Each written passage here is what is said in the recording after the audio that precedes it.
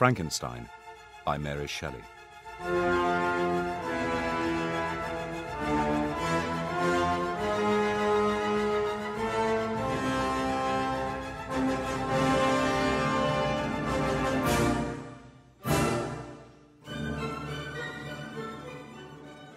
To Mrs. Saville, England.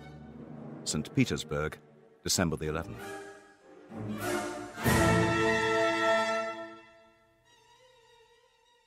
You will rejoice to hear that no disaster has accompanied the commencement of an enterprise which you have regarded with such evil forebodings.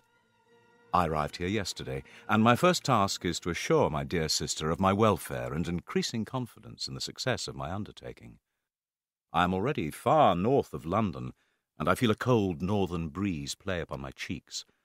This breeze, which has travelled from the regions towards which I am advancing, gives me a foretaste of those icy climes. There, Margaret, the sun is forever visible, its broad disk just skirting the horizon and diffusing a perpetual splendour, what may not be expected in a country of eternal light. This expedition has been the favourite dream of my early years. I have read with ardour the accounts of the various voyages which have been made in the prospect of arriving at the North Pacific Ocean through the seas which surround the pole. My education was neglected, yet these volumes were my study day and night. 6 years have passed since I resolved on my present undertaking. I can even now remember the hour from which I dedicated myself to this great enterprise. I commenced by inuring my body to hardship. I voluntarily endured cold, famine, thirst, and want of sleep. And now, Margaret, do I not deserve to accomplish some great purpose? This is the most favourable period for travelling in Russia. They fly quickly over the snow in their sledges. The cold is not excessive if you are wrapped in furs, a dress which I have already adopted. I shall depart for Archangel in a fortnight or 3 weeks, and my intention is to hire a ship there. I do not intend to sail until the month of June. And when shall I return? Ah, dear sister, how can I answer this? If I succeed, many, many months, perhaps years, will pass before you and I may meet. If I fail, you will see me again soon, or never. Farewell, my dear, excellent Margaret. Heaven shower down blessings on you, and save me, that I may again and again testify my gratitude for all your love and kindness. Your affectionate brother, R. Walton. To Mrs. Saville, England. Archangel, 28th March. How slowly the time passes here, encompassed as I am by frost and snow. Yet a second step is taken towards my enterprise. I have hired a vessel, and am occupied in collecting my sailors. But I have one want which I have never yet been able to satisfy, and the absence of the object of which I now feel is a most severe evil. I have no friend, Margaret. I desire the company of a man who could sympathize with me. I have no one near me, gentle yet courageous, possessed of a cultivated as well as of a capacious mind, whose tastes are like my own, to approve or amend my plans. But this is a useless complaint. I shall certainly find no friend on the wide ocean, nor even here in Archangel among merchants and seamen. Yet some feelings beat even in these rugged bosoms. I cannot describe to you my sensations on the near prospect of my undertaking. I am going to unexplored regions, to the land of mist and snow, but I shall kill no albatross, therefore do not be alarmed for my safety, or if I should come back to you as worn and woeful as the ancient mariner. Shall I meet you again, after having traversed immense seas? I cannot expect success, yet I cannot bear to look on the reverse of the picture. Continue for the present to write to me by every opportunity. I may receive your letters on some occasions when I need them most to support my spirits. Remember me with affection, should you never hear from me again. Your affectionate brother, Robert Walton. To Mrs. Saville, England, July 7th. My dear sister, I write a few lines in haste to say that I am safe and well advanced on my voyage. This letter will reach England by a merchantman now on its homeward voyage from Archangel. Although I may not see my native land for many years, I am in good spirits. We have already reached a very high latitude, but it is the height of summer, and although not so warm as in England, the southern gales, which blow us speedily towards those shores which I so ardently desire to attain, breathe a degree of renovating warmth which I had not expected. Adieu, my dear Margaret. Be assured that for my sake as well as yours, I will not rashly encounter danger. But success shall crown my endeavours. Wherefore not? What can stop the determined heart and resolved will of man? My swelling heart involuntarily pours itself out thus, but I must finish. Heaven bless my beloved sister, R.W. To Mrs. Saville, England, August 5th. So strange an accident has happened to us that I cannot forbear recording it, although it is very probable that you will see me before these papers can come into your possession. Last Monday, July 31st, we were nearly surrounded by ice. Our situation was somewhat dangerous, especially as we were compassed round by a very thick fog. We accordingly lay to. About 2 o'clock the mist cleared away, and we beheld, stretched out in every direction, vast and irregular plains of ice, which seemed to have no end. Some of my comrades groaned, and my own mind began to grow watchful with anxious thoughts, when a strange sight suddenly attracted our attention. We perceived a low carriage, fixed on a sledge and drawn by dogs, pass on towards the north, at the distance of 1/2 mile. A being, which had the shape of a man, but apparently of gigantic stature, sat in the sledge and guided the dogs. We watched with our telescopes until the traveller was lost to us. The appearance excited our unqualified wonder. We were, as we believed, many 100 miles from any land, but this apparition seemed to denote that it was not, in reality, so distant as we supposed. Shut in by ice, however, it was impossible to follow his track.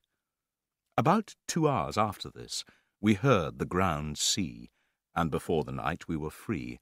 We, however, lay to until the morning, fearing to encounter in the dark those large, loose masses which float about after the breaking up of the ice. In the morning, however, as soon as it was light, I went upon the deck and found all the sailors busy on one side of the vessel, apparently talking to someone in the sea. It was, in fact, a sledge which had drifted towards us in the night on a large fragment of ice. Only one dog remained alive, but there was a human being within it, whom the sailors were persuading to enter the vessel. He was not, as the other traveller appeared to be, a savage inhabitant of some undiscovered island, but a European. On perceiving me, the stranger addressed me in English, although with a foreign accent. "Before I come on board your vessel," said he, "will you have the kindness to inform me whither you are bound?" You may conceive my astonishment on hearing such a question addressed to me from a man on the brink of destruction. I replied, however, that we were on a voyage of discovery towards the northern pole. Upon hearing this, he appeared satisfied and consented to come on board. I never saw a man in so wretched a condition.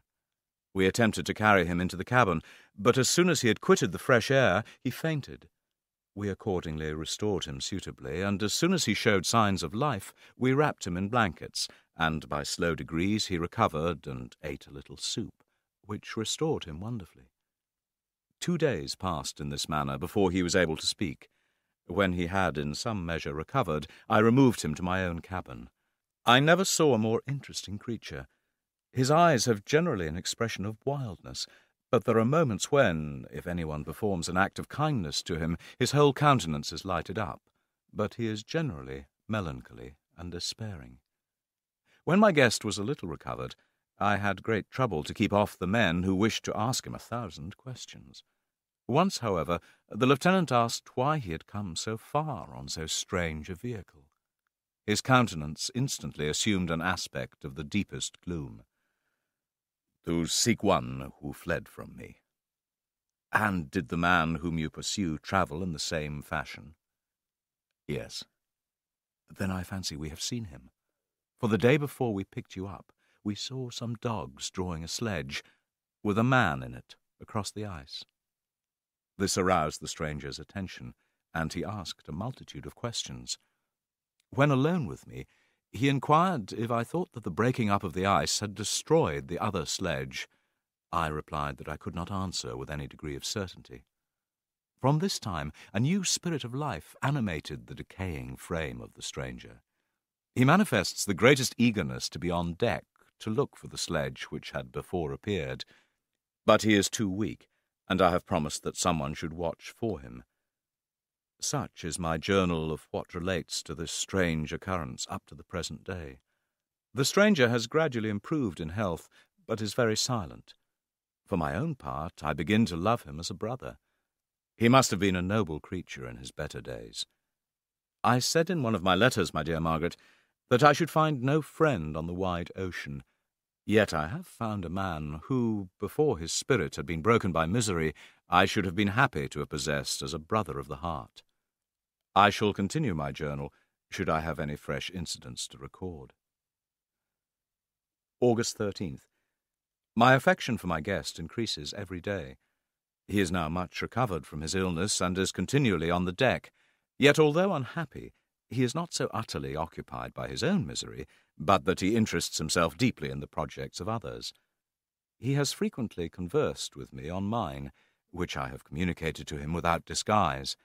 I was easily led by the sympathy which he evinced to use the language of my heart, and to say with all the fervour that warmed me how gladly I would sacrifice my fortune, my existence, my every hope to the furtherance of my enterprise. One man's life or death were but a small price to pay for the acquirement of the knowledge which I sought, for the dominion I should acquire and transmit over the elemental foes of our race. At first I perceived that he tried to suppress his emotion.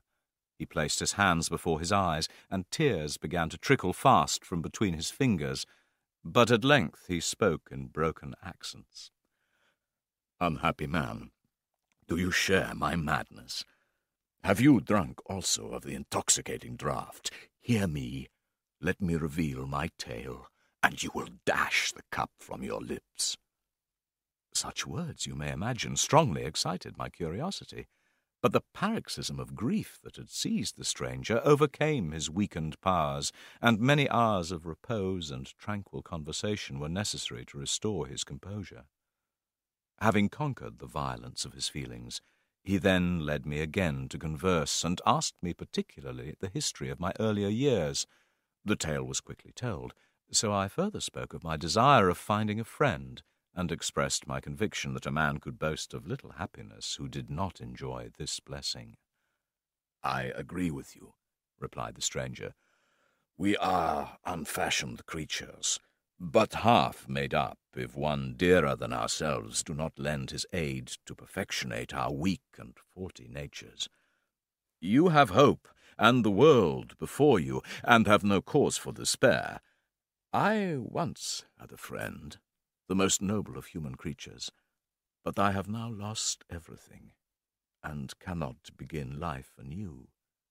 And at this his countenance became expressive of a calm, settled grief, and presently he retired to his cabin. Will you smile at the enthusiasm I express concerning this divine wanderer? Sometimes I have endeavoured to discover what quality it is which he possesses that elevates him so immeasurably above any other person I ever knew. I believe it is an intuitive discernment, a quick but never-failing power of judgment, a penetration into the causes of things, unequalled for clearness and precision. Add to this a facility of expression, and a voice whose varied intonations are soul-subduing music. August 19th. Yesterday the stranger said to me, "You may easily perceive, Captain Walton, that I have suffered great and unparalleled misfortunes. I had determined at one time that the memory of these evils should die with me, but you have won me to alter my determination. Prepare to hear of occurrences which are usually deemed marvellous. Were we among the tamer scenes of nature, I might fear to encounter your unbelief. But many things will appear possible in these wild and mysterious regions, which would provoke the laughter of those unacquainted with the ever-varied powers of nature. I wait for but one event, and then I shall repose in peace. I understand your feeling," continued he, perceiving that I wished to interrupt him, "but you are mistaken. Nothing can alter my destiny. Listen to my history, and you will perceive how irrevocably it is determined. I have resolved every night to record, as nearly as possible in his own words, what he has related during the day. This manuscript will doubtless afford you the greatest pleasure, but to me, who know him and who hear it from his own lips, with what interest and sympathy shall I read it in some future day?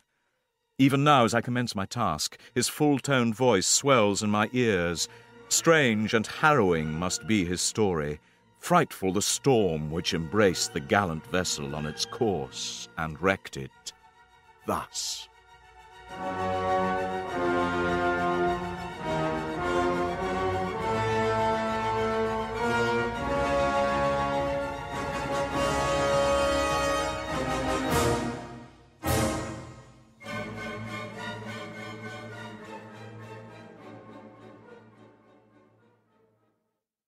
I am, by birth, a Genevese, and my family is one of the most distinguished of that republic. My father was respected by all who knew him, and he passed his younger days perpetually occupied by the affairs of his country. It was not until the decline of life that he became a husband and father of a family. As the circumstances of his marriage illustrate his character, I cannot refrain from relating them. One of his most intimate friends was a merchant who had fallen into poverty. This man, whose name was Beaufort, could not bear to live in poverty and oblivion in the same country where he had formerly been distinguished. Having paid his debts, therefore, he retreated with his daughter to Lucerne, where he lived unknown and in wretchedness. My father loved Beaufort, and as the merchant had taken effectual measures to conceal himself, it took my father 10 months before he discovered his abode. But when he entered the house, misery and despair alone welcomed him. Through reflection on his position, grief had taken hold of Beaufort's mind, and at the end of 3 months he had lain on a bed of sickness. His daughter attended him with great tenderness, but she saw with despair that their little fund was rapidly decreasing. However, Caroline Beaufort possessed a mind of an uncommon mould, and her courage rose to support her. She procured plain work, she plaited straw, and contrived to earn a pittance to support life. Despite this, her father grew gradually worse, and in the 10th month died, leaving her an orphan and a beggar. This last blow overcame her, and she was kneeling by Beaufort's coffin, weeping bitterly, when my father entered the chamber. He came like a protecting spirit, and, conducting her to Geneva, placed her under the protection of a relation. 2 years after this event, Caroline became his wife. There was a considerable difference between the ages of my parents, but this circumstance seemed to unite them only closer. During the 2 years that had elapsed previous to their marriage, my father had gradually relinquished all his public functions, and immediately after their union they sought the pleasant climate of Italy, and a tour through that land of wonders as a restorative for her weakened frame. From Italy they visited Germany and France. I, their eldest child, was born at Naples, and as an infant accompanied them. I remained for several years their only child, and much as they were attached to each other, they seemed to draw inexhaustible stores of affection from a very mine of love to bestow them on me. I was their plaything and their idol, and something better, their child, the innocent and helpless creature bestowed on them by heaven. For a long time I was their only care. My mother had much desired to have a daughter, but I continued their single offspring. When I was about 5 years old, however, they passed a week on the shores of Lake Como. During one of their walks, a poor cot attracted their notice, and one day, when my father had gone by himself to Milan, my mother, accompanied by me, visited this abode. Here she found a peasant and his wife distributing a scanty meal to 5 hungry babies. Among these, there was one which attracted my mother far above all the rest. She appeared of a different stock. This child was very thin and very fair. Her hair was the brightest living gold, her blue eyes cloudless, and her lips and the moulding of her face so expressive of sensibility and sweetness that none could behold her without looking on her as of a distinct species, and bearing a celestial stamp in all her features. The peasant woman eagerly communicated her history. She was not her child, but the daughter of a Milanese nobleman. Her mother was a German, and had died on giving her birth. The infant had been placed with these good people to nurse, but the father never returned. He exerted himself to obtain the liberty of his country as he saw it, but as a consequence his property was confiscated, and his child became an orphan and beggar. The child remained with her foster parents. When my father returned from Milan, he found playing with me in the hall of our villa a creature who seemed to shed radiance from her looks, and whose form and motions were lighter than the chamois of the hills. My parents happily took the child to their hearts, and Elizabeth Lavenza became the inmate of my parents' house, my more-than-sister. On the evening previous to her being brought to my home, my mother had said playfully, "I have a pretty present for you, Victor. Tomorrow you shall have it." And when she presented Elizabeth to me, I, with childish seriousness, interpreted her words literally, and looked upon Elizabeth as mine to protect, love, and cherish. We were brought up together. There was not quite a year difference in our ages. Harmony was the soul of our companionship, and the diversity and contrast that subsisted in our characters drew us nearer together.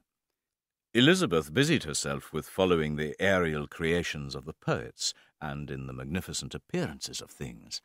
I delighted in investigating their causes, for the world was to me a secret which I desired to divine.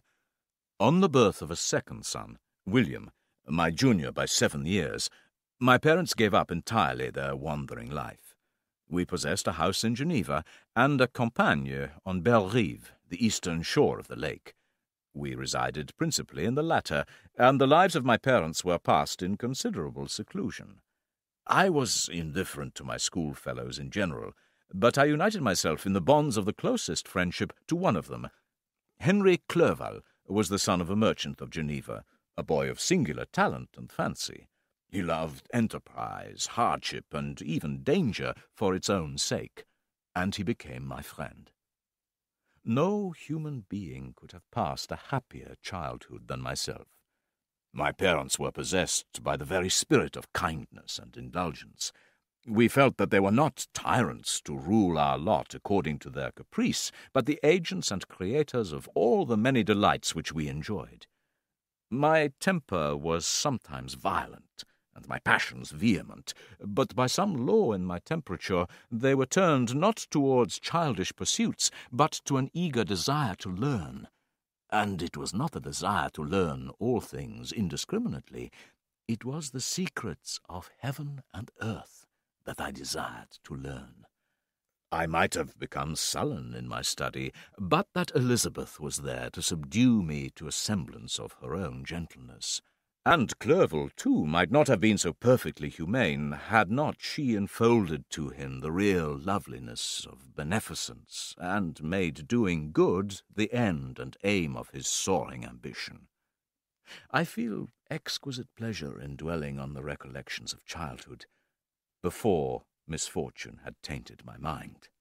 Besides, in drawing the picture of my early days, I also record those events which led, by insensible steps, to my after-tale of misery. Natural philosophy is the genius that has regulated my fate.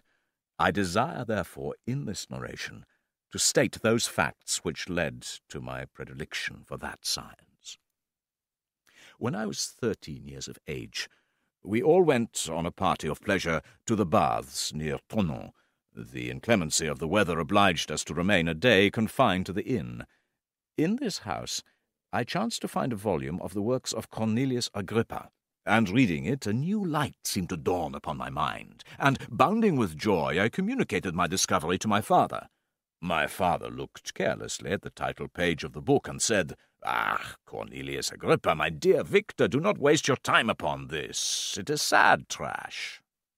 If, instead of this remark, My father had taken the pains to explain to me that the principles of Agrippa had been entirely exploded, and that a modern system of science had been introduced which possessed much greater powers than the ancient. I should certainly have thrown Agrippa aside. But the cursory glance had by no means convinced me that my father was acquainted with the volume's contents, and I continued to read. When I returned home, my first care was to procure the whole works of this author, and afterwards of Paracelsus and Albertus Magnus. I read and studied the wild fancies of these writers with delight. They appeared to me treasures known to few besides myself. I took their word for all that they averred, and became their disciple. Under the guidance of my new preceptors, I entered with the greatest diligence into the search of the elixir of life. What glory would attend the discovery if I could banish disease from the human frame, and render man invulnerable to any but a violent death? When I was about 15 years old, we had retired to our house near Bellerive, when we witnessed a most violent and terrible thunderstorm. I remained, while the storm lasted, watching its progress with curiosity. As I stood at the door, I beheld a stream of fire issue from an old and beautiful oak, which stood about 20 yards from our house. And so soon as the dazzling light vanished, the oak had disappeared, and nothing remained but a blasted stump. When we visited it the next morning, we found the tree shattered in a singular manner. It was not splintered by the shock, but entirely reduced to thin ribbons of wood. I never beheld anything so utterly destroyed. Before this, I was not utterly unacquainted with the more obvious laws of electricity. On this occasion, however, a man of great research in natural philosophy was with us, and, excited by this catastrophe, he entered on the explanation of a theory which was astonishing to me. All that he said threw greatly into the shade the previous lords of my imagination. I at once gave up my former occupations, and in this mood of mind I betook myself to the mathematics and the branches of study appertaining to that science as being worthy of my considerations. Thus strangely are our souls constructed. It was thus that I was to be taught to associate evil with the prosecution of my previous studies, and happiness with their disregard. It was a strong effort of the spirit of good, but it was ineffectual. Destiny was too potent, and her immutable laws had decreed my utter and terrible destruction. When I had attained the age of 17, my parents resolved that I should become a student at the University of Ingolstadt. My departure was therefore fixed at an early date, but before the day resolved upon could arrive, the first misfortune of my life occurred. An omen, as it were, of my future misery. Elizabeth had caught the scarlet fever, and she was in the greatest danger. During her illness, my mother, fearing the life of her favourite to be menaced, attended her sick bed at all times. Elizabeth was saved, but my mother sickened, and the looks of her medical attendants prognosticated the worst event. On her deathbed, however, she joined the hands of Elizabeth and myself, and gave us words of fortitude and benignity. "My children," she said, "my firmest hopes of future happiness were placed on the prospect of your union. This expectation will now be the consolation of your father.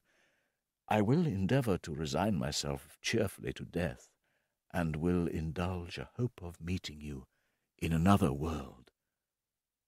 She died calmly, and I need not describe the feelings of those whose dearest ties are rent by that irreparable evil.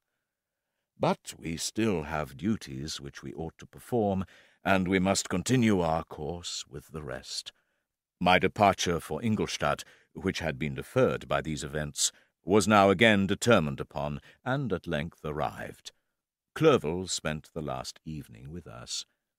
He had endeavoured to persuade his father to permit him to accompany me and to become my fellow student, but in vain.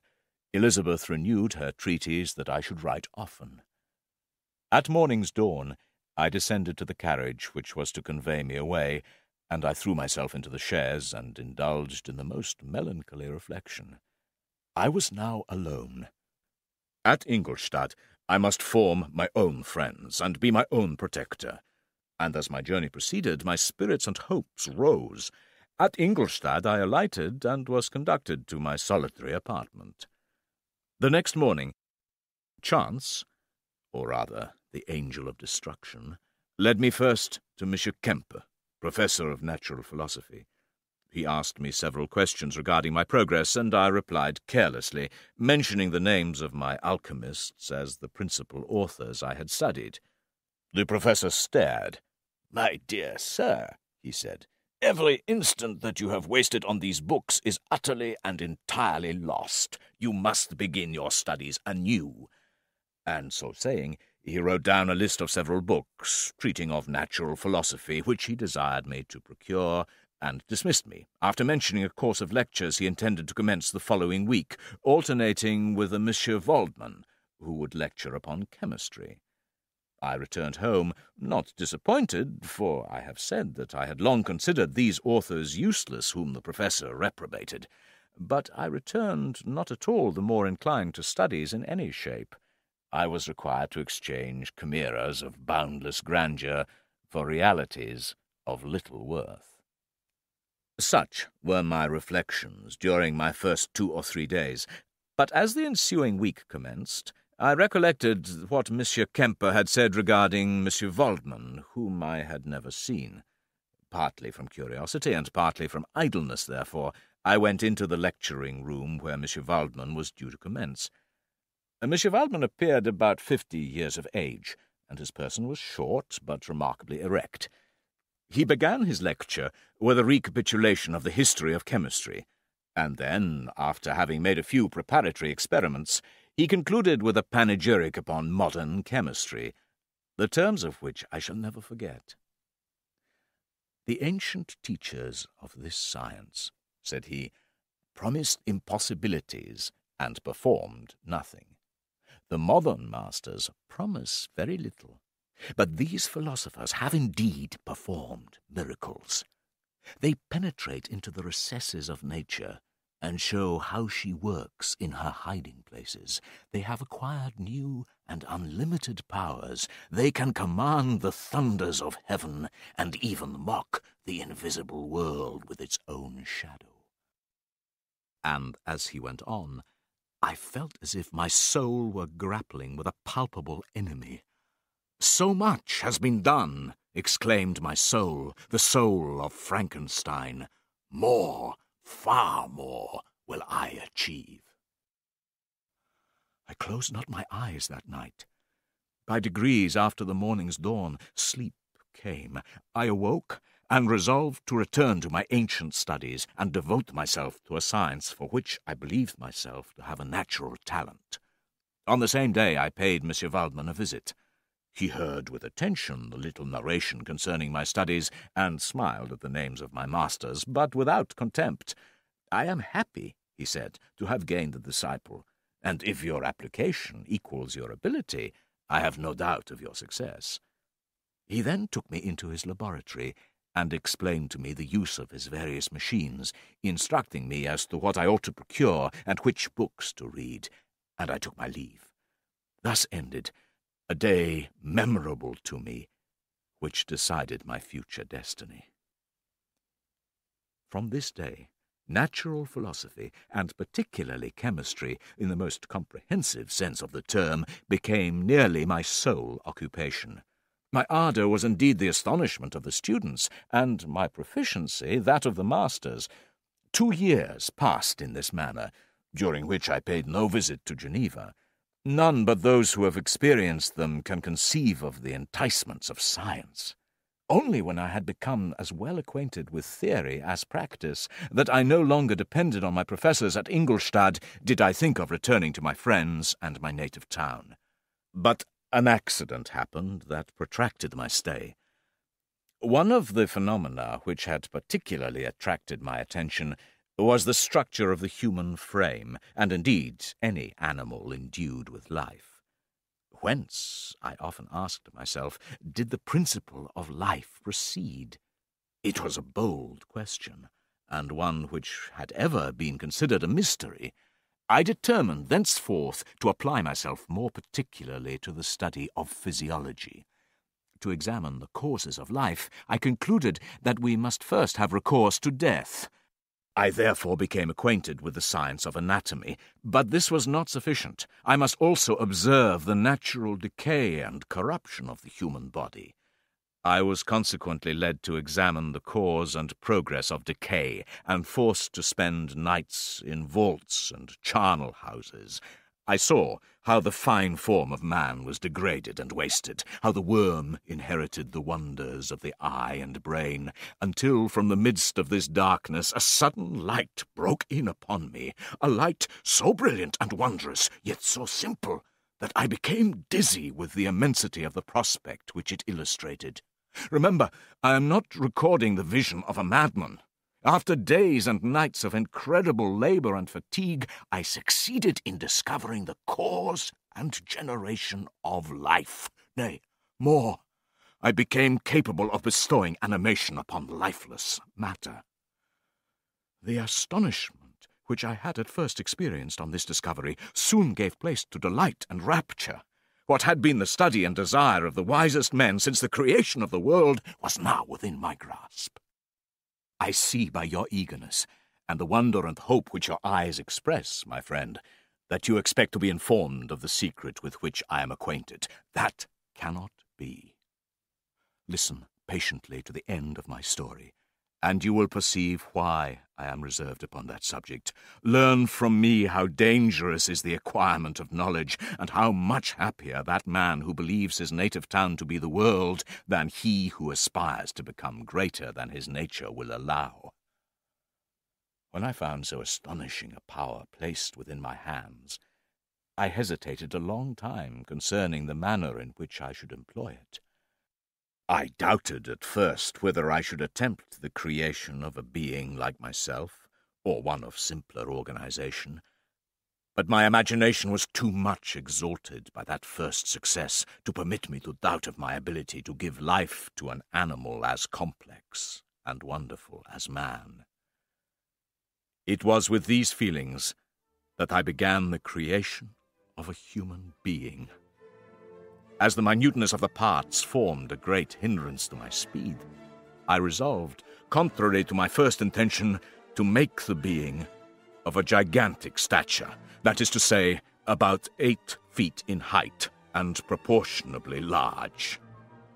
After having spent some months in successfully collecting and arranging my materials, I began.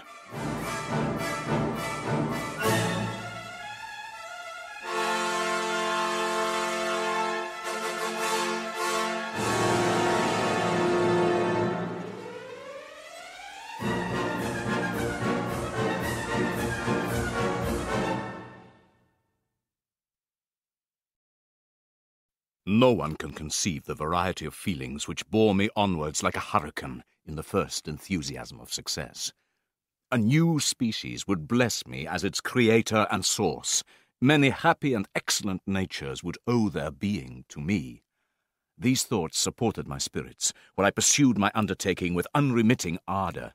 My cheek had grown pale with study, and my person had become emaciated with confinement. Sometimes on the very brink of certainty I failed, yet still I clung to the hope which the next day or the next hour might realize. Who shall conceive the horrors of my secret toil, as I dabbled among the unhallowed damps of the grave, or tortured the living animal to animate the lifeless clay? In a solitary chamber, or rather a cell, at the top of the house, and separated from all other apartments, I kept my workshop of filthy creation. Winter, spring, and summer passed away during my labors, and it was not until a dreary night of November that I beheld the accomplishment of my toils. With an anxiety that almost amounted to agony, I collected the instruments of life around me, that I might infuse a spark of being into the lifeless thing that lay at my feet. It was already 1 in the morning. The rain pattered miserably against the panes, and my candle was nearly burnt out, when, by the glimmer of the half-extinguished light, I saw the dull yellow eye of the creature open. It breathed hard, and a convulsive motion agitated its limbs. How can I describe my emotions at this catastrophe, or how delineate the wretch whom, with such infinite pains and care, I had endeavoured to form? His limbs were in proportion, and I had selected his features as beautiful. Beautiful, great God! His yellow skin scarcely covered the work of muscles and arteries beneath. His hair was of lustrous black and flowing, his teeth of pearly whiteness, but these luxuriances only formed a more horrid contrast with his watery eyes, that seemed almost of the same colour as the dun-white sockets in which they were set, his shrivelled complexion and straight black lips. Unable to endure the aspect of the being I had created, I rushed out of the room and continued a long time traversing my bedchamber. At length I threw myself on the bed in my clothes, but it was in vain. I slept, but I spent the night wretchedly. Morning, dismal and wet, at length dawned. I issued straightway into the streets, as if to avoid the wretch whom I feared every turning of the street would present to my view. I came at length opposite to the inn at which the various carriages usually stopped.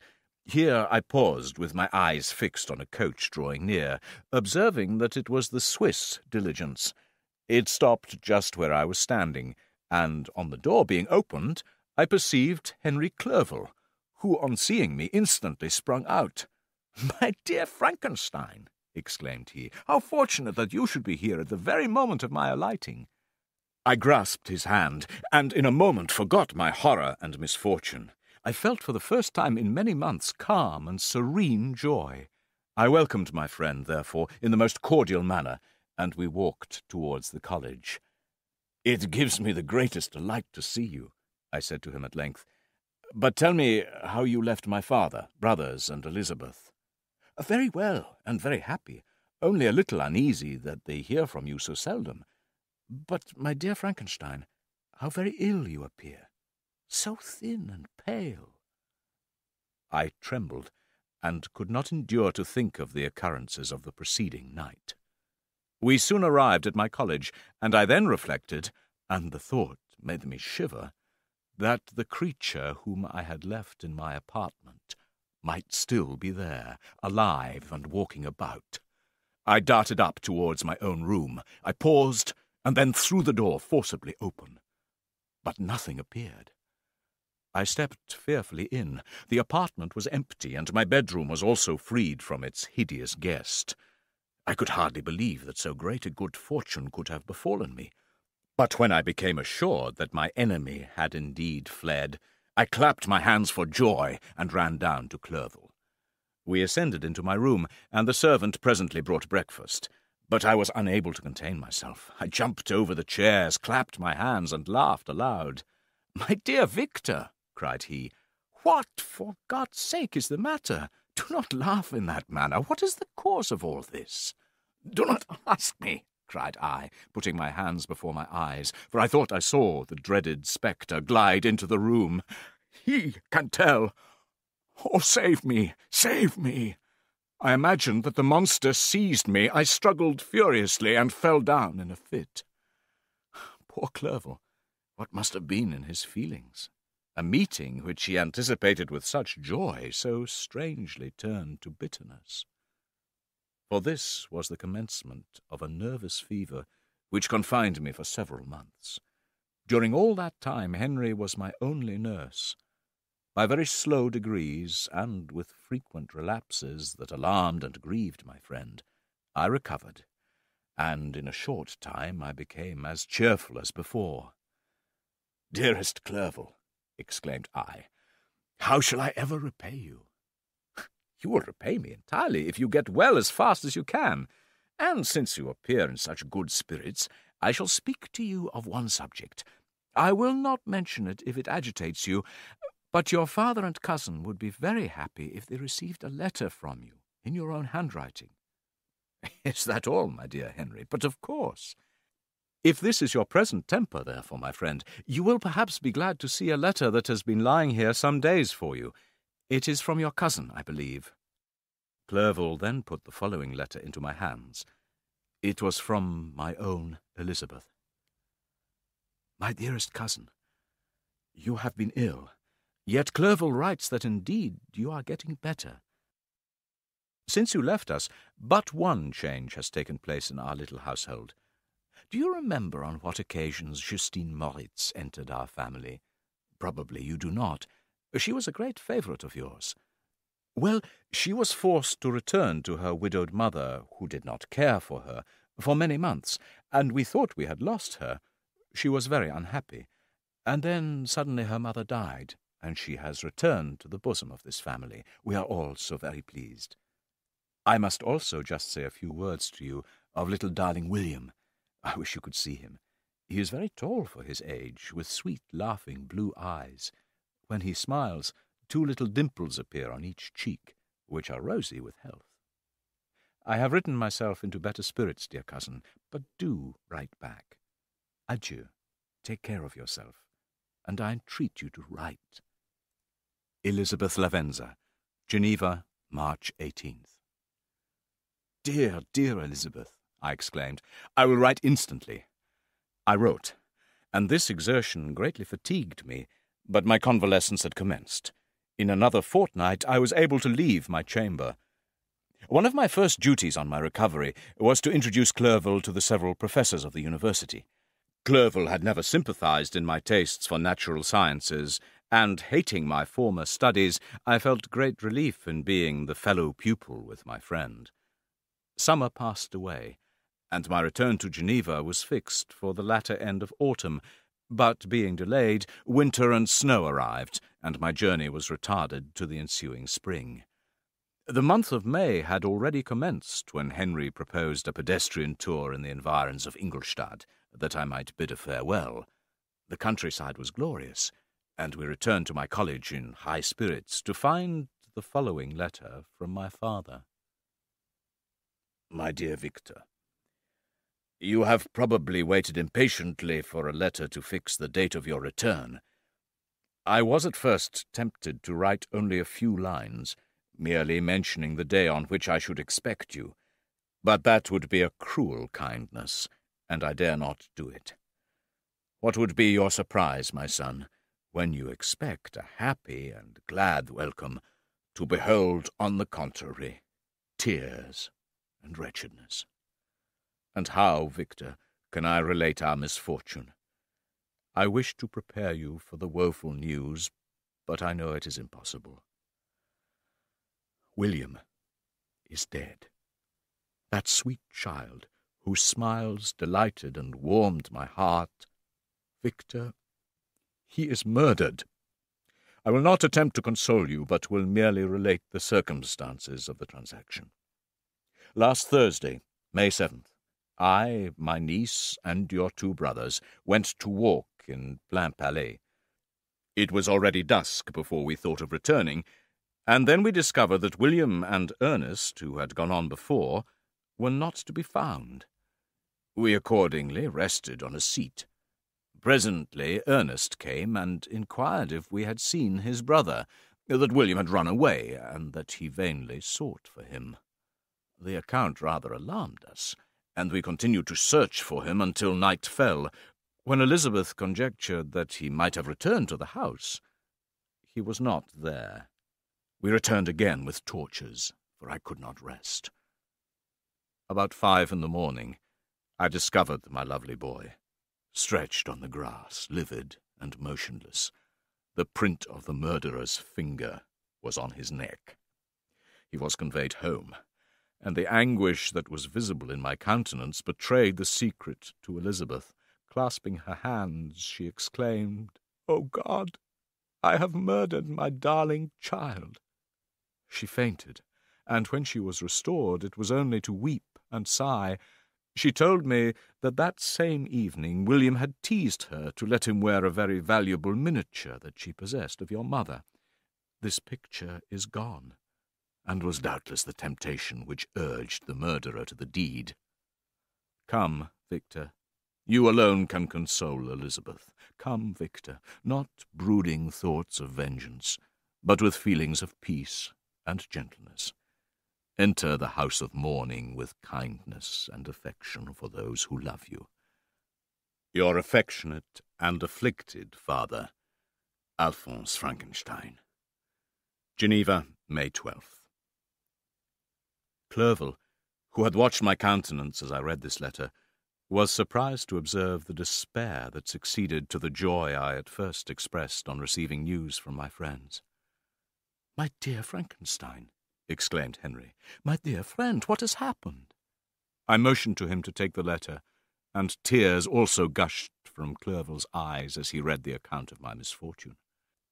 "I can offer you no consolation, my friend," said he. "Your disaster is irreparable. What do you intend to do?" "To go instantly to Geneva. Come with me, Henry, to order the horses." During our walk, Clerval endeavoured to say a few words of consolation. He could only express his heartfelt sympathy.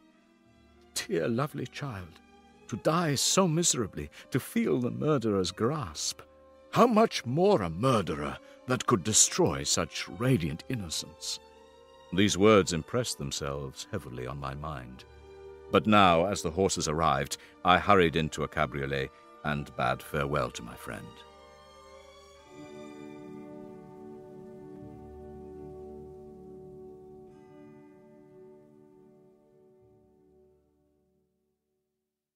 My journey was very melancholy. At first I wished to hurry on, but when I drew near my native town, I slackened my progress. I could hardly sustain the multitude of feelings that crowded into my mind, and as I drew nearer home, grief and fear overcame me. But as night had also closed around, and it was completely dark when I arrived in the environs of Geneva, I found the gates of the town were already shut, and I was obliged to spend the night at Sécheron, a village at a distance half a league from the city. I was unable to rest, and so I resolved to visit the spot where my poor William had been murdered. I crossed the lake to arrive at Plainpalais, and during this short voyage I saw the lightnings playing on the summit of Mont Blanc. On landing, I ascended a low hill that I might observe its progress, and the thunder burst with a great crash over my head. Vivid flashes of lightning dazzled my eyes, illuminating the lake, making it appear like a vast sheet of fire. While I watched the tempest, I clasped my hands and exclaimed aloud, "William, dear angel, this is thy funeral, this thy dirge." But as I said these words, I perceived in the gloom a figure, which stole from behind a clump of trees near me. I stood fixed, gazing intently. I could not be mistaken. A flash of lightning illuminated the object and discovered its shape plainly to me. Its gigantic stature and the deformity of its aspect, more hideous than belongs to humanity, instantly informed me that it was the wretch, the filthy demon to whom I had given life. What did he there?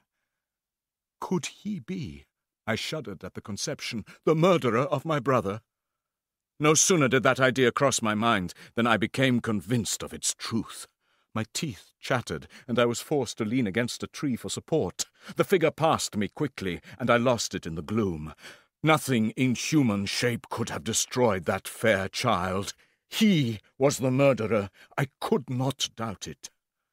I remained motionless. The thunder ceased, and the scene was enveloped in impenetrable darkness. I resolved in my mind the events which I had until now sought to forget. Alas, I had turned loose into the world a depraved wretch whose delight was in carnage and misery. Had he not murdered my brother? No one can conceive the anguish I suffered during the remainder of the night which I spent, cold and wet, in the open air. Day dawned, and thus I directed my steps to the town and to my father's house. My first thought was to discover what I knew of the murderer and cause instant pursuit to be made. But I paused, and thought of the story I had to tell. I well knew that if any other had communicated such a relation to me, I should have looked upon it as the ravings of insanity. Who could arrest such a creature? I resolved to remain silent. It was about 5 in the morning when I entered my father's house. I told the servants not to disturb the family and went into the library. There I gazed on the picture of my mother over the mantelpiece, beneath which was a miniature of William, and my tears flowed. While I was thus engaged, Ernest entered, and a sorrowful delight came over him. "Welcome, my dearest Victor," was his instant greeting, and then tears, unrestrained, fell from my brother's eyes. A sense of mortal agony crept over my frame, and I tried to calm Ernest. I inquired of my father, and then I named my cousin. "She, most of all," said Ernest, "requires consolation. She accused herself of having caused the death of my brother, and that made her very wretched. But since the murderer has been discovered—" "The murderer discovered? Good God, how can that be? Who could attempt to pursue him? It is impossible." "I do not know what you mean," replied my brother in accents of wonder. "But to us the discovery we have made completes our misery. Indeed, who would credit that Justine Moritz, who was so amiable and fond of all the family, could suddenly become capable of so appalling a crime?" "Justine Moritz? Poor girl, is she accused? But no one believes this, surely." "No one did at first, but several circumstances came out that have almost forced conviction upon us, and her own behaviour has been so confused as to add weight to the accusation. But she will be tried today, and then you will hear all." He related that the morning on which the murder of poor William had been discovered, Justine had been taken ill and confined to her bed for several days.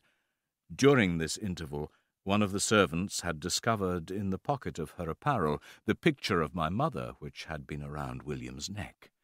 The servant showed it to one of the others, and, without mentioning it to the family, went straight away to the magistrate. Justine was apprehended and charged, confirming the suspicion by her great confusion. "You are all mistaken," I said. "I know the murderer. Poor Justine is innocent." At that moment my father entered, and after greetings Ernest said, "Papa, Victor knows the murderer. Justine is innocent." "If she is, God forbid that she should suffer today, and I hope sincerely that she will be acquitted." This speech calmed me. I was firmly convinced in my own mind that Justine, and indeed every human being, was guiltless of this murder. I had no fear, therefore, that any circumstantial evidence could be brought forward to convict her. We were soon joined by Elizabeth, and she welcomed me with the greatest affection. "Your arrival, my dear cousin," she said, "fills me with hope. You, perhaps, will be able to save poor Justine." "She is innocent, my Elizabeth, and that shall be proved. Fear nothing." And at this Elizabeth wept. We passed a few sad hours until 11 o'clock, when the trial was due to commence. My father and the rest of the family being obliged to attend as witnesses, I accompanied them to the court. The appearance of Justine was calm. When she entered the court, she threw her eyes round it and quickly discovered where we were seated. A look of sorrowful affection seemed to attest her utter guiltlessness. The trial began, and after the advocate against her had stated the charge, several witnesses were called. Several strange facts combined against her, which might have staggered anyone who had not such proof of her innocence as I had. Then Justine was called on for her defence. She had been much upset by the evidence against her, but she collected her powers and spoke in an audible, although variable voice. "God knows," she said, "how entirely I am innocent. But I do not pretend that my protestations should acquit me. I rest my innocence on a plain and simple explanation of the facts which have been adduced against me, and faith in the character I have always borne." She then related that, on the night of the murder, by permission of Elizabeth, she had been staying with an aunt out of the town. On her return, she heard of the lost child and spent some hours looking for William, until she was too late to return, and spent several hours in a barn. She was tired and confused when she woke, and if by accident she had gone near to the spot of the murder, she knew this not. Concerning the picture she could give no account. "I know how heavily and fatally this weighs against me," continued the unhappy victim, "but I have no power of explaining it. Did the murderer place it there? I know of no opportunity for him to do so. I therefore commit my cause to the justice of the judges." Several witnesses were called who spoke well of her, but fear and hatred of the crime rendered them timorous. Eventually Elizabeth, as a last resort, desired permission to speak to the court. "I am," said she, "the cousin of the unhappy child who was murdered. I have lived in the same house as the accused, at one time for 5, and at another for nearly 2 years. During all that time she appeared to me the most amiable and benevolent of human creatures. She was warmly attached to the child who is now dead, and for my own part I do not hesitate to say that, notwithstanding all the evidence produced against her, I believe and rely on her total innocence." A murmur of approbation followed Elizabeth's simple but powerful appeal, but it was excited by her generous inference, and public indignation turned with renewed violence on what they saw as the ingratitude of Justine. My own agitation and anguish was extreme during the trial, and I passed a night of unmingled wretchedness. In the morning I went to the court. The ballots had been thrown. They were all black, and Justine was condemned. And on the morrow Justine died. The innocent perished on the scaffold as a murderess. From the tortures of my own heart, I turned to contemplate the deep and voiceless grief of my Elizabeth. This also was my doing, and my father's woe, and the desolation of that late so smiling home, all was the work of my thrice accursed hands. This state of my mind preyed upon my health. Solitude became my only consolation, and I could only respond to my father with a look of despair, and endeavour to hide myself from his company. About this time we retired to our house at Bellerive. This change was particularly agreeable to me, for I was now free. Often I took the boat and passed many hours upon the water. I was often tempted to plunge into the silent lake, but I was restrained when I thought of the heroic and suffering Elizabeth, whom I tenderly loved. I wished that peace would revisit my mind, but that could not be. Remorse extinguished every hope, and I lived in daily fear that the monster whom I had created should perpetrate some new wickedness. When I reflected on his crimes and malice, I wished to see him again, that I might avenge his crimes and my own. Sometimes I could cope with the sullen despair that overwhelmed me, but at other times the whirlwind passions of my soul drove me to seek, by bodily exercise and by change, some relief. It was during an access of this kind that I suddenly left my home, and bending my steps towards the near Alpine villages, sought in the magnificence, the eternity of such scenes, to forget myself and my sorrows. I performed the first part of my journey on horseback. I afterwards hired a mule, and the weight of my spirit was sensibly lightened as I plunged yet deeper into the ravine of the Arve. The mighty Alps, white and shining pyramids and domes, towered above all, as though they belonged to another earth, the habitations of another race of beings. Soon after this, I entered the valley of Chamonix, and looked up at the supreme and magnificent Mont Blanc. A tingling, long-lost sense of pleasure began to come across me in my journey, and maternal nature herself bade me weep no more. At length I arrived at the village of Chamonix, where I entered a guest-house, and exhaustion succeeded to the extreme fatigue both of body and mind which I had endured. I spent the following day roaming through the valley. The abrupt sides of vast mountains were before me. The icy wall of the glacier overhung me, and the solemn silence of this glorious presence-chamber of imperial nature was broken only by the brawling waves or the fall of some vast fragment. These great and magnificent scenes afforded me the greatest consolation that I was capable of receiving. But when the next morning I awoke, a dark melancholy clouded every thought. The rain was pouring in torrents. The thick mists hid the summit of the mountains. Still I would penetrate their misty veil. My mule was brought to the door, and I resolved to ascend to the summit of Montanvert. The ascent is precipitous, and it is a scene terrifically desolate. As I climbed, I looked on the valley beneath. Vast mists were rising from the rivers. It was nearly noon when I arrived at the top of the ascent and descended upon the glacier.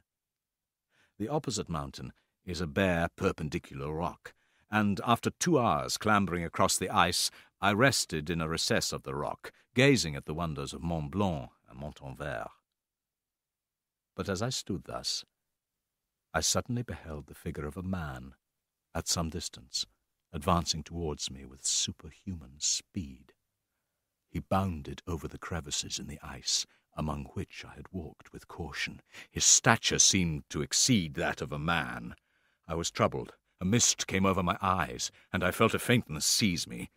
I perceived, as the shape came nearer, that it was the wretch whom I had created, and I trembled with rage and horror, resolving to close with him in mortal combat.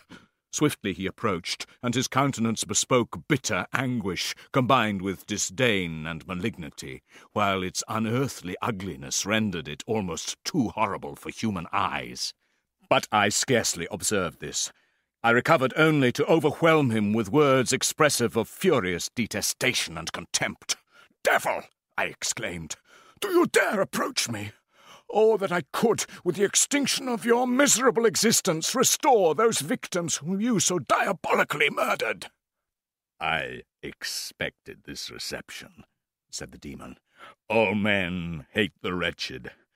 Yet you, my creator, detest and spurn me, thy creature, to whom thou art bound by ties only dissoluble by the annihilation of one of us. Do your duty towards me, and I will do mine towards you and the rest of mankind.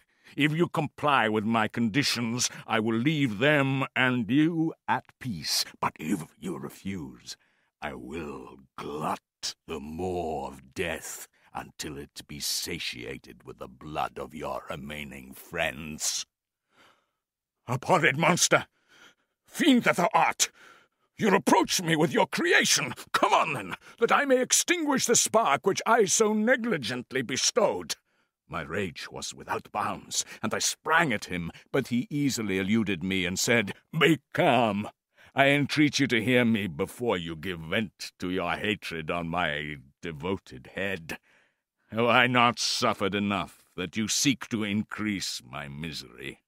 Life, although it may only be an accumulation of anguish, is dear to me, and I will defend it.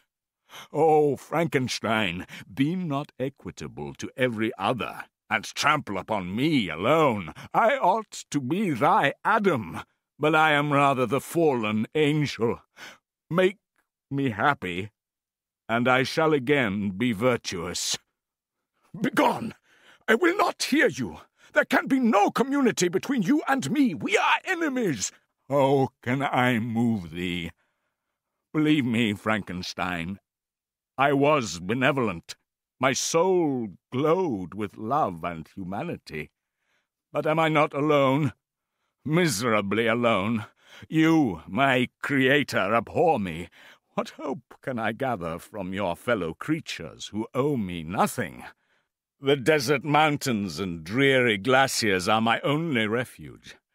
I have wandered here many days. Listen to my tale.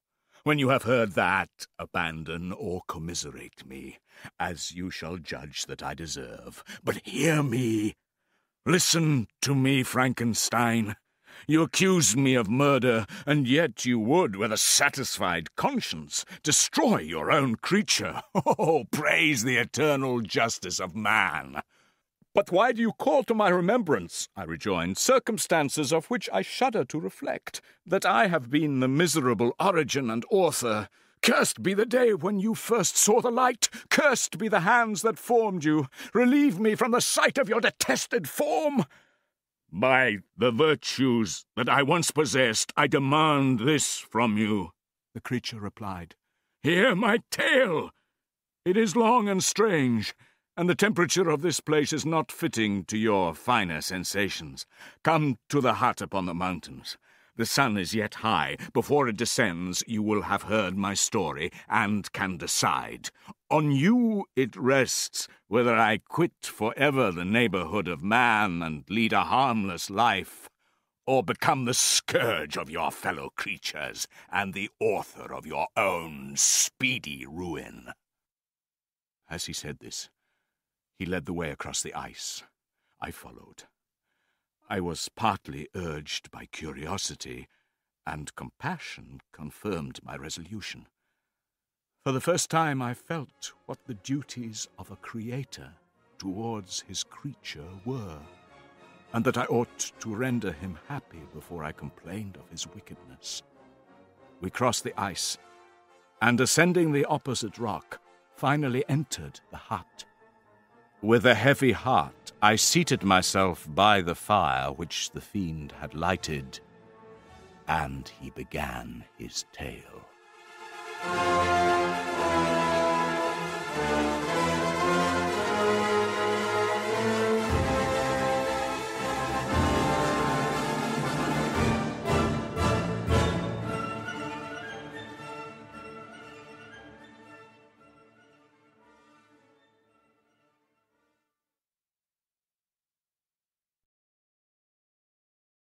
It is with considerable difficulty that I remember the original era of my being. It was indeed a long time before I began to distinguish between the operations of my various senses.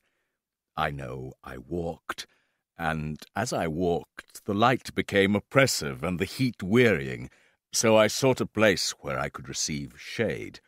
This was the forest near Ingolstadt, and here I lay by the side of a brook until I felt tormented by hunger and thirst.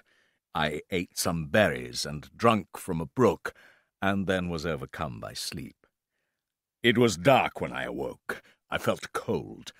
Before I had quit your apartment, I had covered myself with some clothes, but these were insufficient, and feeling pain invade me on all sides, I sat down and wept. Soon, however, a gentle light stole over the heavens and gave me a sensation of pleasure.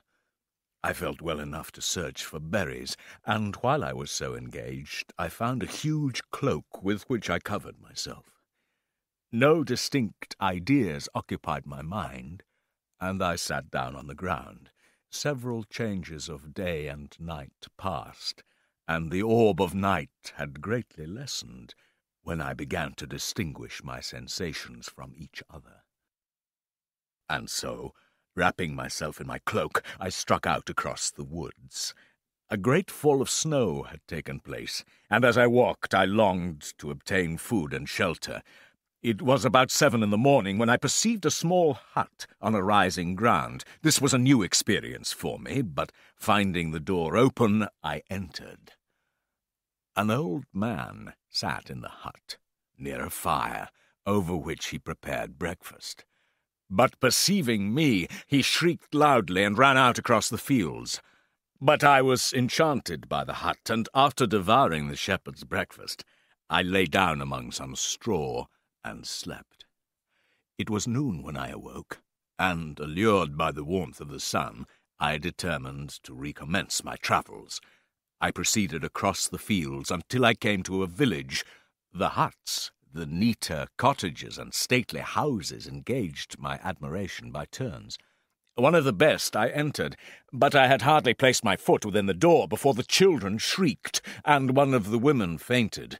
The whole village was roused, and many attacked me, until, grievously bruised, I escaped to the open country and fearfully took refuge in a low hovel.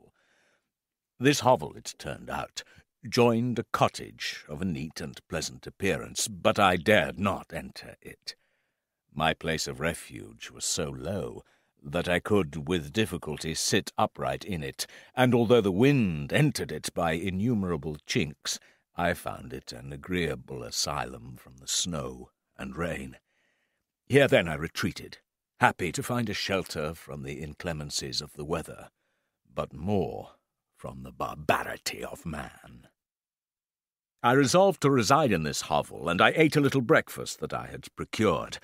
I was about to remove a plank to procure a little water when I heard a step, and looking through a chink, I beheld a young creature with a pail on her head.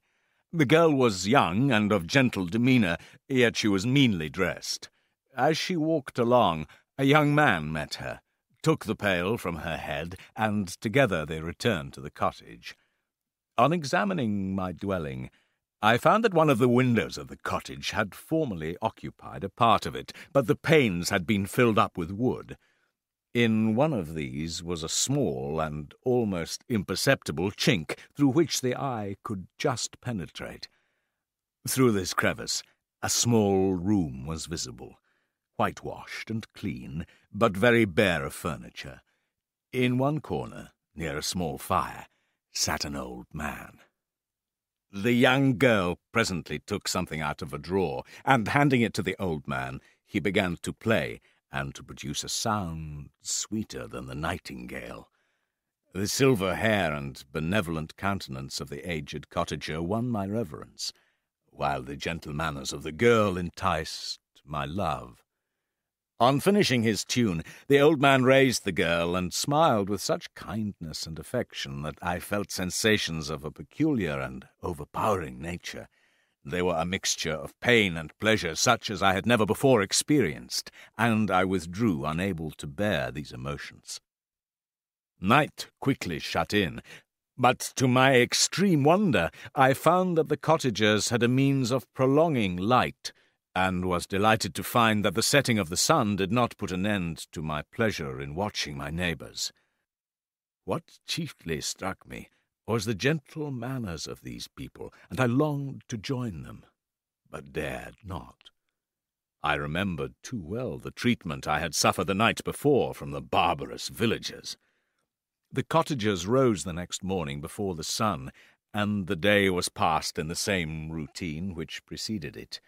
The old man, whom I soon perceived to be blind, employed his leisure hours on his instrument or in contemplation. Nothing could exceed the love and respect which the younger cottagers showed towards their venerable companion. By degrees, I made a discovery of still greater moment. I found that these people possessed the method of communicating their experience and feelings to each other by articulate sounds. By great application, I discovered the names that were given to some of the most familiar objects of discourse. I learnt also the names of the cottagers themselves. I cannot express the delight I felt.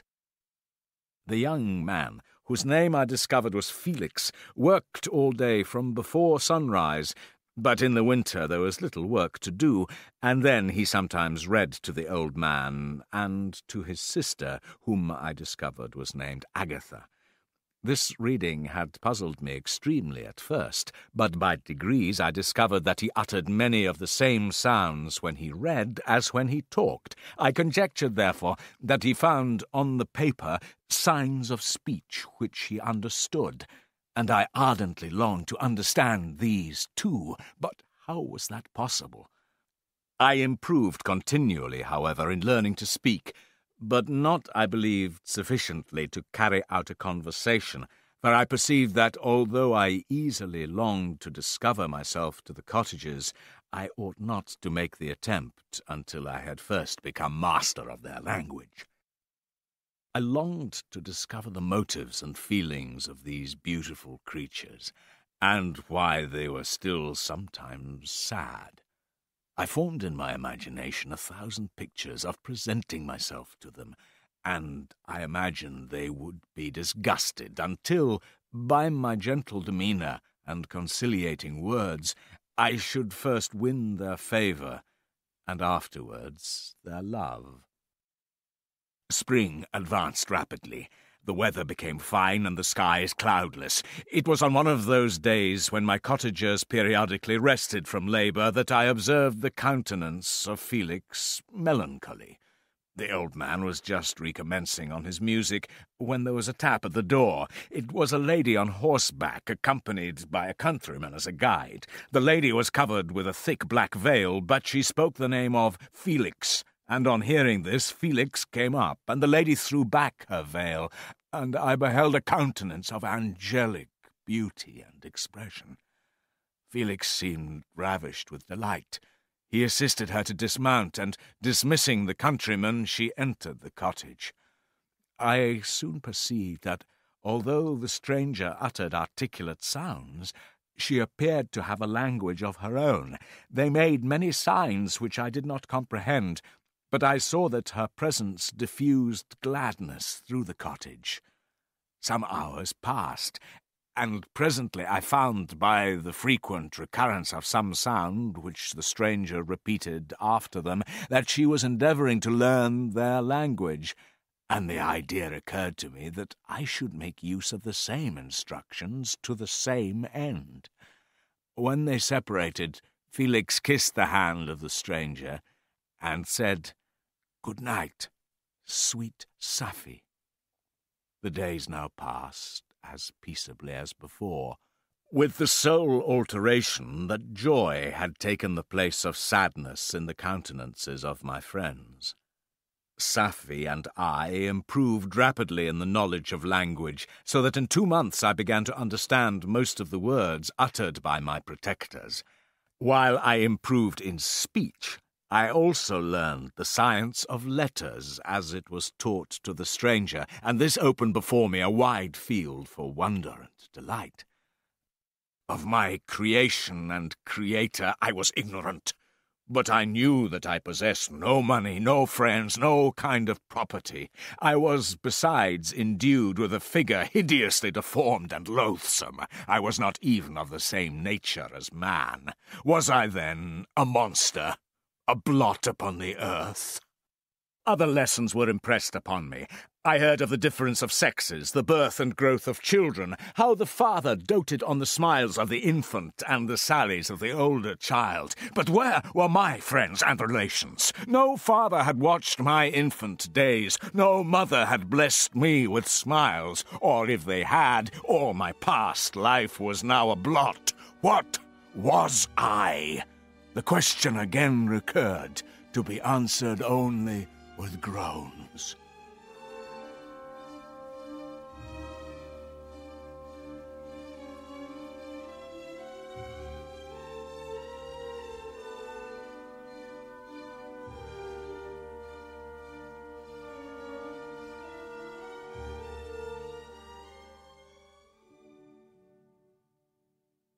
Some time elapsed before I learned the history of my friends, and it was one which could not fail to impress itself deeply on my mind, for this good family had originally come from France, where they had lived a comfortable and happy life under the name de Lacy.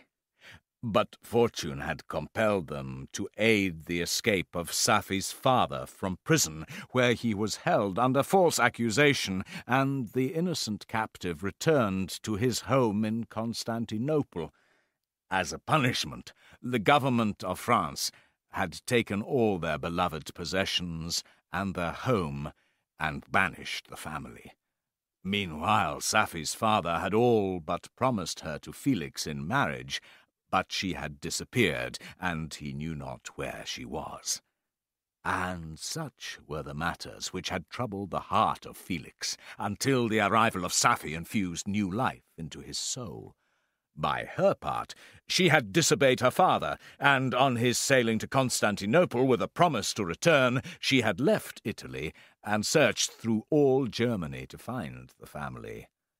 This was the history of my beloved cottagers, and it impressed me deeply.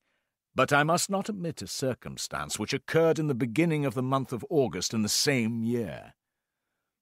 One night, during my accustomed visit to the neighbouring wood where I collected my food and brought home firing, I found on the ground a leathern portmanteau containing several articles of dress and some books. I eagerly seized the prize and returned with it to my hovel. Fortunately, the books were written in the language, the elements of which I had learned. They consisted of Paradise Lost, a volume of Plutarch's Lives, and The Sorrows of Werther. The possession of these treasures gave me extreme delight, and I now continually studied. As I read, however, I applied much to my own feelings and condition. Paradise Lost particularly excited deep emotions. Like Adam, I was apparently united by no link to any other being in existence. But he was allowed to converse with and acquire knowledge from beings of a superior nature, but I was wretched, helpless, and alone. Many times I considered Satan as the fitter emblem of my existence, for the bitter gall of envy rose in me. Another circumstance then strengthened and confirmed these feelings. Soon after my arrival in my hovel, I discovered some papers in the pocket of the dress which I had taken from your laboratory. At first I had neglected them, but now that I was able to decipher the characters, I began to study them with diligence. It was your journal of the 4 months that preceded my creation. You doubtless recollect these papers. Here they are. Everything is related in them which bears reference to my accursed origin, and I sickened as I read, "Accursed Creator." I exclaimed in agony, "Why did you form a monster so hideous that even you turned from me in disgust? God, in pity, made man beautiful and alluring. Even Satan had his companions, but I am solitary and abhorred." These were my reflections of my hours of solitude and despondency, but when I contemplated the cottagers, I persuaded myself that when they should become acquainted with my admiration of their virtues, they would feel compassion for me and overlook my personal deformity. I cherished hope, but it vanished when I beheld my person reflected in water or my shadow in the moonshine. One day, when the sun shone on the red leaves that strewed the ground and diffused cheerfulness, although it denied warmth, and the old man played on his guitar alone, I knocked on the cottage door. My heart beat quick. "Who is there?" said the old man. "Come in." I entered. "Pardon this intrusion," said I. "I am a traveller in want of a little rest. It would greatly oblige me if you would allow me to remain a few minutes before the fire." "Enter," said de Lacy, "and I will try in what manner I can to relieve your wants. My children are from home, and as you see, I am blind." "Do not trouble yourself, my kind host. It is warmth and rest only that I need." I sat down, and a silence ensued. I knew that every minute was precious to me. Yet I remained irresolute. "By your language, stranger, I suppose you are my countryman. Are you French?" "No, but I was educated by a French family. I am now going to claim the protection of some friends whom I sincerely love, and of whose favor I have some hopes." "Are they German?" "No. They are French, but let us change the subject. I am an unfortunate and deserted creature. I look around and have no relation or friend upon earth. These amiable people to whom I go have never seen me, and I am full of fears. If these friends are good and amiable, do not despair. They are kind. They are the most excellent creatures in the world, but unfortunately they are prejudiced against me. I have good dispositions, and my life has been hitherto harmless, but where they ought to see a feeling and kind friend, they behold only a detestable monster."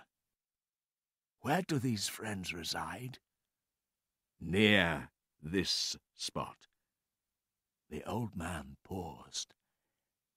"If you will unreservedly confide to me the particularities of your tale, I perhaps may be of use in undeceiving them.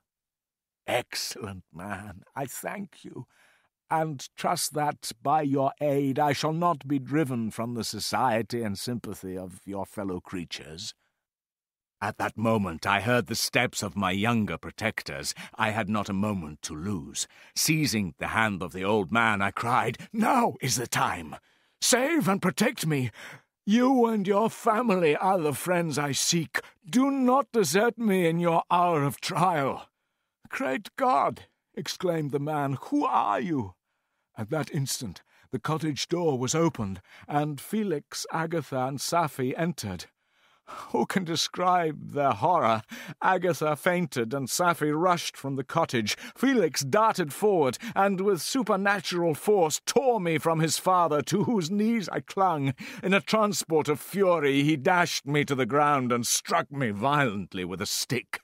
I could have torn him limb from limb, but my heart sank. I quitted the cottage, and in the general tumult escaped unperceived to my hovel.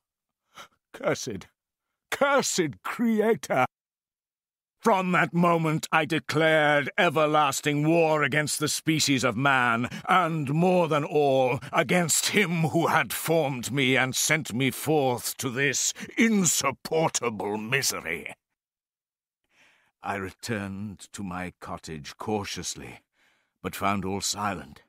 I crept into my hovel to wait for my family, but there was no sound, and then I heard Felix speaking to a stranger.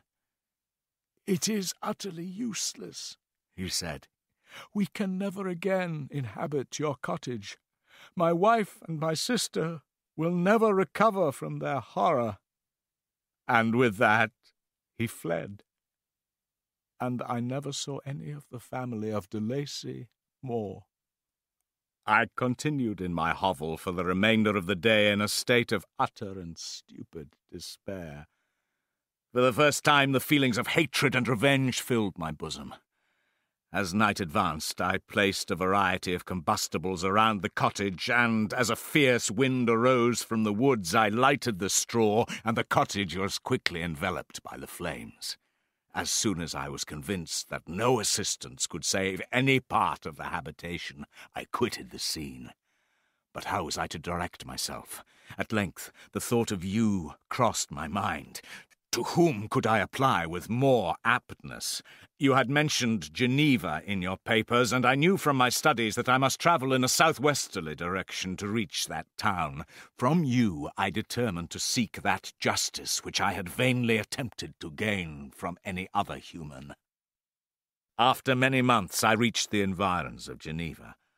I retired to a hiding place, and light sleep was just relieving me from the pain of reflection, when I was disturbed by the approach of a beautiful child. Suddenly, as I gazed on him, an idea seized me that this little creature was unprejudiced, and had lived too short a time to have imbibed a horror of deformity. If, therefore, I could seize him and educate him as my companion and friend, I should not be so desolate in this peopled earth. Urged by this impulse, I seized the boy. As soon as he beheld my form, he placed his hand before his eyes and uttered a shrill scream. I drew his hand forcibly from his face and said, "Child, what is the meaning of this? I do not intend to hurt you. Listen to me." He struggled violently. "Let me go," he cried. "You wish to eat me and tear me to pieces. You are an ogre. Let me go, or I will tell my papa." "Boy, you will never see your father again. You will come with me." "Hideous monster! Let me go! My father is a syndic. He is Monsieur Frankenstein. He will punish you. You dare not keep me." "Frankenstein! You belong then to my enemy, to him towards whom I have sworn eternal revenge. You shall be my first victim." The child still struggled and cried out epithets which carried despair to my heart. I grasped his throat to silence him, and in a moment he lay dead at my feet. As I fixed my eyes on the child, I saw something glittering on his breast. It was a portrait of a most lovely woman. For a few moments I gazed with delight, and then I remembered that I was forever deprived of the delights such beautiful creatures could bestow. Can you wonder that such thoughts transported me with rage? Overcome with these feelings, I left the spot of the murder and found a barn which had appeared to be empty. But I found a woman sleeping on some straw. Though not as beautiful as the lady in the portrait, she had an agreeable aspect and was blooming in the loveliness of youth. I bent over her and whispered, "Awake, fairest. Thy love is near, my beloved. Awake." At which she began to stir, but a thrill of terror ran through me. Should she indeed awake and see me and curse me and denounce the murderer, the thought was madness. I must fly. But thanks to the lessons of Felix and the sanguinary laws of man, I had learned now to work mischief. I first bent over the maiden and placed the portrait securely in one of the folds of her dress, and then I fled. For some days I haunted the area. Then I wandered towards these mountains, and have ranged through their immense recesses, consumed by a burning passion which only you can satisfy. We may not part until you have promised to comply with my requisition. I am alone and miserable. Man will not associate with me, but one as deformed and horrible as myself would not deny herself to me. My companion must be of the same species and have the same defects. This being you must create." The monster finished speaking, and fixed his looks upon me. But I was bewildered, perplexed. The latter part of his tale had kindled anew in me the anger that had died away while he narrated his peaceful life among the cottagers, and I could no longer suppress the rage. "I do refuse it. You may render me the most miserable of men, but you shall never make me base in my own eyes. Begone! I have answered you." "You are in the wrong," replied the fiend, "and instead of threatening, I am content to reason with you. I am malicious because I am miserable. You, my creator, would tear me to pieces and triumph. Remember that, and tell me why I should pity man more than he pities me. What I ask of you is reasonable and moderate. I demand a creature of another sex. Our lives will not be happy, but they will be harmless and free from the misery I now feel. Oh, my Creator, make me happy!" I was moved. I shuddered when I thought of the possible consequences of my consent, but I felt there was justice in his argument. He saw me change my feeling, and continued urgently, "If you consent, neither you nor any other human being shall see us again. Pitiless as you have been to me, I now see compassion in your eyes. Let me seize the favourable moment and persuade you to promise what I do most ardently desire." After a long pause of reflection, I concluded that the justice due both to him and my fellow creatures demanded of me that I should comply with his request. I said, therefore, "I consent to your demand, on your solemn oath to quit Europe forever, and every other place in the neighbourhood of man."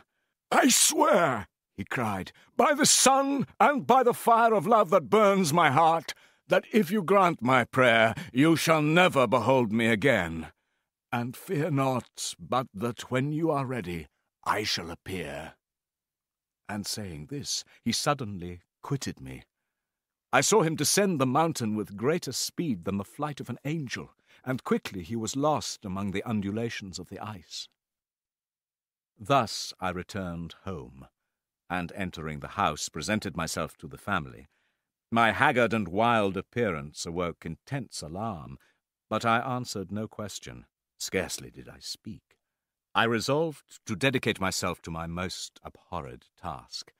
The prospect of such an occupation was my only reality, and all else a dream. It was after my return from one of my country rambles that my father, calling me aside, thus addressed me. "I am happy to remark, my dear son, that you have resumed your former pleasures, and yet you still seem unhappy.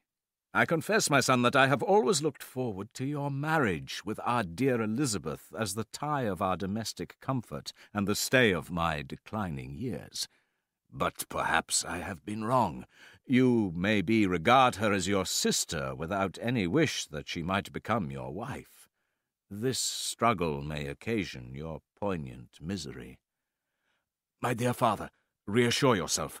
My future hopes and prospects are entirely bound up with my cousin, whom I love dearly." "This expression gives me great pleasure. Tell me, therefore, whether you object to an immediate solemnization of the marriage. Do not suppose that I wish to dictate your future happiness, but interpret my words with candour. Alas, to me the idea of an immediate union with my Elizabeth was one of horror and dismay. I was bound by a solemn promise which I dare not break. In addition, I had an insurmountable aversion to the idea of engaging myself in my loathsome task in my father's house, while in habits of familiar intercourse with those I loved. These feelings dictated my answer to my father. I knew now I must absent myself from all I loved while thus employed. I expressed therefore my desire to visit England, clothing my desires under a guise. The duration of my absence was left to my own choice, but without communicating with me, through paternal, kind precaution, my father had taken care to ensure me a travelling companion. He and Elizabeth had arranged that Henry Clerval should join me at Strasbourg. To England, therefore, I was bound, and it was understood that my union with Elizabeth should take place immediately on my return. I now made arrangements for my journey, and it was in the latter end of September that I again quitted my native country. I threw myself into the carriage that was to convey me away, hardly knowing whither I was going. I remembered only, and it was with bitter anguish that I reflected on it, to order that my chemical instruments should be packed to go with me. After some days I arrived at Strasbourg, where I waited 2 days for Clerval. Beloved friend, his soul overflowed with friendship. On meeting, we agreed to descend the Rhine in a boat from Strasbourg to Rotterdam, whence we travelled to London, and we determined to remain several months in this wonderful and celebrated city. Clerval desired the intercourse of men of genius and talent, but I was principally occupied with the means of obtaining the information necessary for the completion of my promise. I now also began to collect the materials necessary for my new creation, and this was to me like the torture of single drops of water continually falling on the head.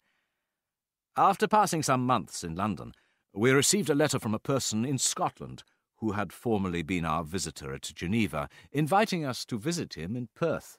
Clerval eagerly desired to accept this invitation, and I, although I abhorred society, wished to view again mountains and streams, and all the wondrous works with which nature adorns her chosen dwelling-places. We quitted London on the 27th of March, and travelled first west to Windsor and Oxford, and then proceeded north to Derby, thence Cumberland and Westmoreland, all this taking several months. Finally we arrived on the banks of the Tay, and travelled on to Perth, where our friend expected us. But I was in no mood to laugh and talk with strangers, and accordingly I told Clerval that I wished to make the tour of Scotland alone. He but entreated me to write often. Having parted from my friend, I determined to visit some remote spot of Scotland and finish my work in solitude. With this resolution, I traversed the northern highlands and fixed on one of the remotest of the Orkneys as the scene of my labours. On the whole island there were but 3 miserable huts, and one of these was vacant when I arrived. In this retreat I devoted the morning to labour, but in the evening, when the weather permitted, I walked on the stony beach and listened to the waves as they roared and dashed at my feet, in order to rid my mind of my task. But as I proceeded in my labour, it became every day more horrible and irksome to me. During my first experiment, a kind of enthusiastic frenzy had blinded me to the horrors of my employment. But now I went to it in cold blood, and my heart often sickened at the work of my hands. Thus situated, immersed in a solitude, my spirits became unequal, and every moment I feared to meet my persecutor. I sat one evening in my laboratory, and as I sat, a train of reflection occurred which led me to consider the effects of what I was now doing.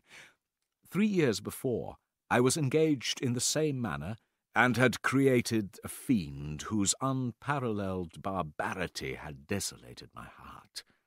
I was now about to form another being, of whose disposition I was alike ignorant. She had sworn to quit the neighbourhood of man, but she had not. They might even hate each other. She might turn with disgust to the superior beauty of man. Even if they were to leave Europe and inhabit the deserts, one of the first results for which the demon thirsted would be children, and a race of devils would be propagated on the earth, who might make the very existence of the species of man a condition precarious and full of terror. For the first time the wickedness of my promise burst upon me. I shuddered to think that future generations might curse me as their pest. I trembled, and my heart failed within me, when, on looking up, I saw by the light of the moon the demon at the casement. A ghastly grin wrinkled his lips as he gazed on me. Yes, he had followed me through all my travels. As I looked on him, his countenance expressed the utmost extent of malice and treachery, and, trembling with passion, I tore to pieces the thing on which I was engaged. The wretch saw me, and with a howl of devilish despair and revenge withdrew. I left the room, and, locking the door, made a solemn vow in my own heart never to resume my labours. I sought my own apartment. I was alone.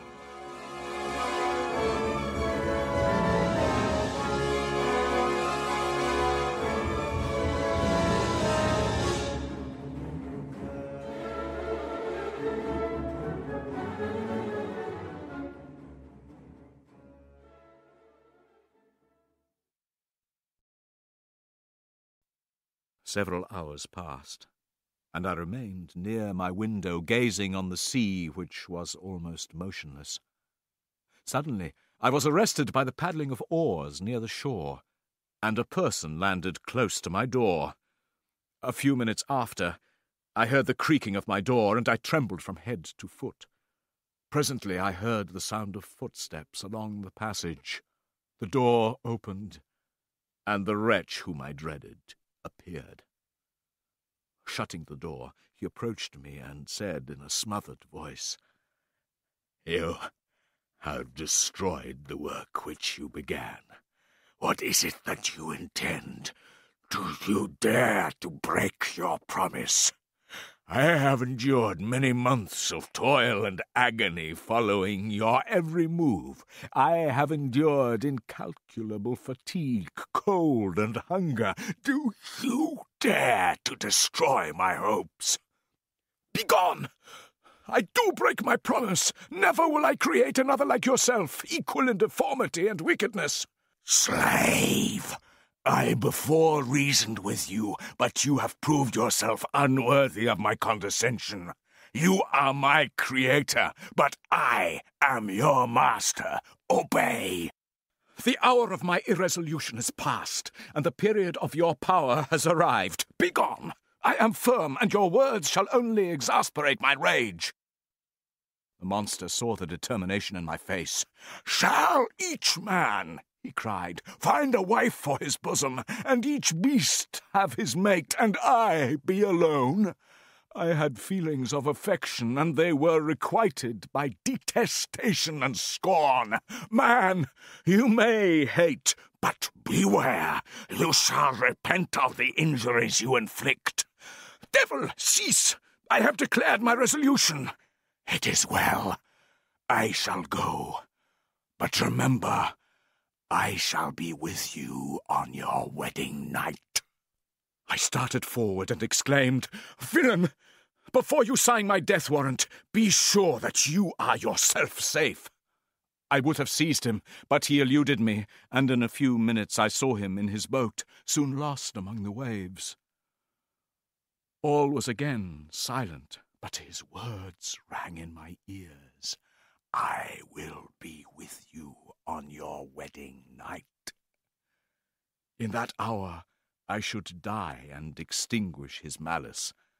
The prospect did not move me to fear, yet when I thought of my beloved Elizabeth and her endless sorrow, tears, the first I had shed for months, streamed from my eyes. The night passed away, and I left the house. I walked about the aisle like a restless spectre. When it became noon, I lay down on the grass, was satisfying my hunger with an oaten cake, when I saw a fishing boat land close to me, and one of the men brought me a package. It contained letters from Geneva, and one from Clerval entreating me to join him. He was wearing away his time fruitlessly, and could not delay his departure any longer. This letter in a degree recalled me to life, and I determined to quit the island. Yet there was first a task I must perform. The next morning, at daybreak, I summoned sufficient courage, and unlocked the door of my laboratory. The remains of the half-finished creature whom I had destroyed lay scattered on the floor. With trembling hands I conveyed the instruments out of the room, and placed the offending relics of my work into a large basket with a great quantity of stones, determining to throw them into the sea that very night. After thence completing my tasks for departure, I waited for an appropriate time to set sail. Between 2 and 3 in the morning the moon rose, and I then, putting my basket aboard a little skiff, sailed out about 4 miles from the shore. The scene was perfectly solitary. At one time the moon was suddenly overspread by a thick cloud, and I took advantage and cast my basket into the sea and sailed away. The wind was now from the northeast, and began to drive me from the coast from which I had embarked. Hastily I endeavoured to change course, but the boat filled with water. My only resource, therefore, was to drive before the wind, and I felt new sensations of fear. Some hours passed thus, but by degrees, as the sun declined towards the horizon, the wind died away to a breeze, and I suddenly espied a line of high land to the south. Almost spent as I was by fatigue, this sudden certainty of life rushed like a flood of warm joy to my heart. As I turned a small promontory, I perceived a small neat town and a good harbour, which I entered, my heart bounding with joy at my unexpected escape. As I was occupied in fixing the boat, several people crowded towards the spot. "My good friends," said I, "will you be so kind as to tell me the name of this town, and inform me where I am?" "You will know that soon enough," replied a man with a hoarse voice. "Maybe you're come to a place that will not prove much to your taste, but you will not be consulted as to your quarters, I promise you." I was exceedingly surprised. "Why do you answer me so roughly? Surely this is not the custom of Englishmen." "I do not know," said the man, "what the custom of the English may be, but it is the custom of the Irish to hate villains. Come, sir, you must follow me to Mr. Kerwin's to give account of yourself." "Who is Mr. Kerwin? Why am I to give an account of myself? Is not this a free country?" "Aye, sir, free enough for honest folks. Mr. Kerwin is a magistrate, and you're to give an account of the death of a gentleman who was found murdered here last night." The answer startled me, but I knew myself to be innocent. This could be proved, and so I followed my conductor in silence. The magistrate was a benevolent man with calm and mild manners, but on being introduced to his presence, he looked upon me with severity. About 6 men came forward and gave their evidence. One, Daniel Nugent, had been out fishing with his brother-in-law and son when they were forced by the strong wind to land at a creek 2 miles from town. As the brother-in-law was proceeding along the sand, his foot struck against something, and by the light of the lantern they found the body of a man. Transporting the body to the cottage of an old woman, they perceived that this was the body of a handsome young man, about 25 years of age. He had apparently been strangled, for there was no sign of violence except the black marks of fingers on his neck. Several other witnesses attested to having seen a lone boat like mine on the waters at this time, and I was severely disturbed by the description of the wound. Mr. Cohen, on hearing the evidence, desired that I should see the corpse to gauge my response, and so I entered the room where the corpse lay and was led up to the coffin. How can I describe my sensation of beholding it? For there was the lifeless form of Henry Clerval stretched before me. I gasped for breath, and throwing myself on the body, I exclaimed, "Have my murderous machinations deprived you also, my dearest Henry, of life? 2 I have already destroyed. Other victims await their destiny, but you, Clerval, my friend, my benefactor." My frame could no longer support my agonies, and I was carried from the room. For 2 months I lay in fever on the point of death. My ravings, I heard later, were frightful. As I spoke my native tongue, only Mr. Curwen understood me, but I frightened all. After 2 months, I found myself awaking, as from a dream, in a prison, on a wretched bed, and I groaned loudly. The sound disturbed an old lady who had been sent to look after me, but it became clear that she cared not for me except to complete her task.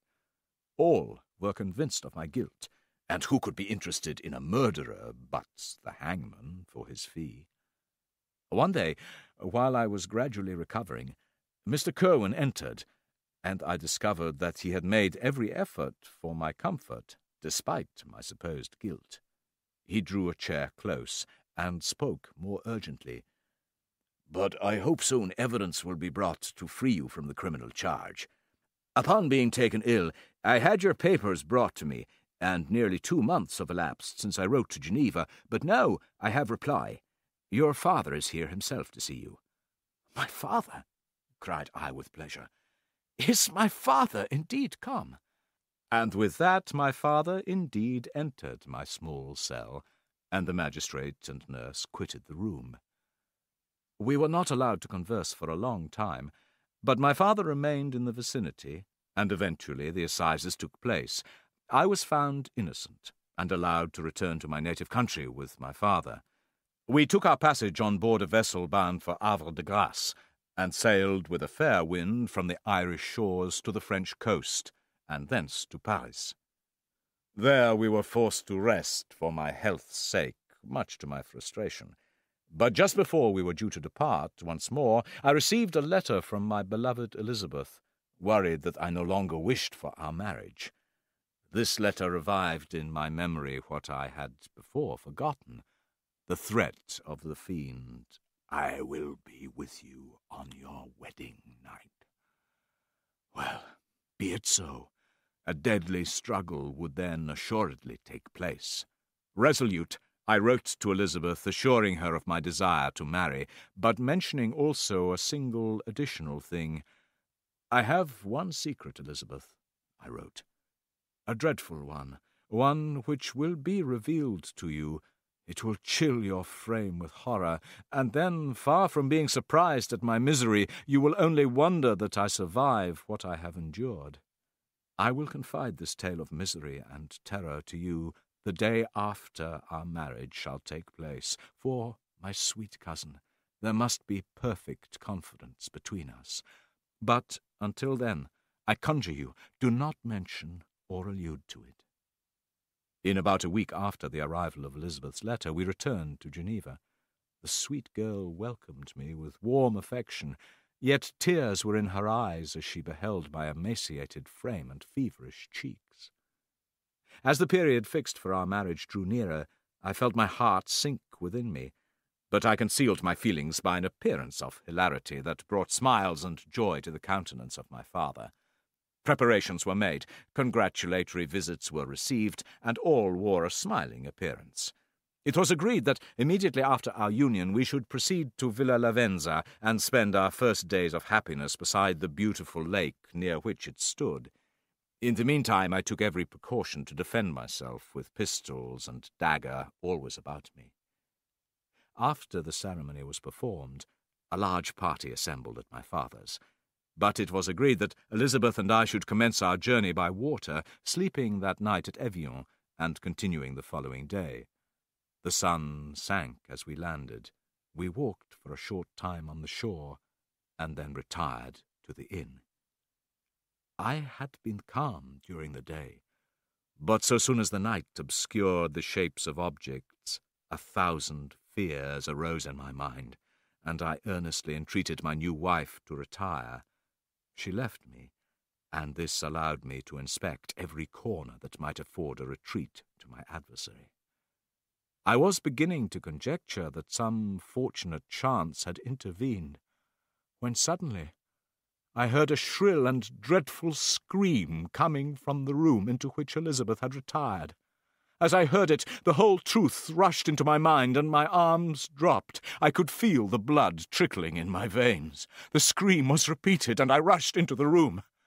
Great God, why did I not then expire? There she was, lifeless and inanimate, thrown across the bed, her head hanging down, and her pale and distorted features half covered by her hair. I fell senseless to the ground. When I recovered, I found myself surrounded by the people of the inn, but the horror of others appeared as a mockery. I escaped to where lay the body of Elizabeth, my love, my wife. The murderous mark of the fiend's grasp was on her neck. While I still hung over her in the agony of despair, I happened to look up, and I saw, at the open window, a figure the most hideous and abhorred. A grin was on the face of the monster. I rushed towards the window, and drawing a pistol from my bosom, fired, but too fast for me, he eluded me and rushed to the lake. The report of the pistol brought a crowd into the room, and I pointed to the spot where he had disappeared. We all followed the track with boats, and nets were cast, but to no avail. They proceeded to search the country, and I attempted to follow them, but my head whirled, and I fell at last in utter exhaustion. After a while I arose and returned to the room where the corpse of my beloved lay. I joined sad tears to the mourners there, and then knew that I must return to Geneva and my father as soon as possible. I hired men to row me across the lake, and arrived at Geneva. My father and my brother Ernest yet lived, but the former sank under the tidings that I bore. He could not live under the horrors that were accumulated around him. He was unable to rise from his bed, and in a few days he died in my arms. What then became of me? I lost sensation, and chains and darkness were the only objects that pressed upon me, for they had called me mad. Eventually I awoke to revenge, and a month after my release I repaired straightway to a criminal judge and told him the whole strange tale. Eventually he said, "I would willingly afford you every aid in your pursuit, but the creature of whom you speak appears to have powers which would put all my exertions to defiance. Besides, some months have elapsed since the commission of his crimes, and no one can conjecture to what place he has wandered. I do not doubt but that he hovers near this spot. But I perceive your thoughts. You do not credit my narrative, and do not intend to pursue my enemy with the punishment which is his desert." As I spoke, rage sparkled in his eyes. "You are mistaken. I will exert myself, but I fear that all my efforts will prove impracticable." At this I trembled with excessive agitation. "You refuse my just demand. I have but one resource, and I devote myself, either in my life or death, to his destruction." I broke from the house angry and disturbed, and retired to meditate on some other mode of action. My first resolution was to quit Geneva forever. I provided myself with a sum of money, and departed. And now my wanderings began, which are to cease but with life. When I quitted Geneva, my first labour was to gain some clue by which I might trace the steps of my fiendish enemy. As night approached, I found myself at the entrance of the cemetery where William, Elizabeth, and my father reposed. I knelt on the grass and kissed the earth, and with quivering lips exclaimed, "By the sacred earth, I swear to pursue the demon who caused this misery.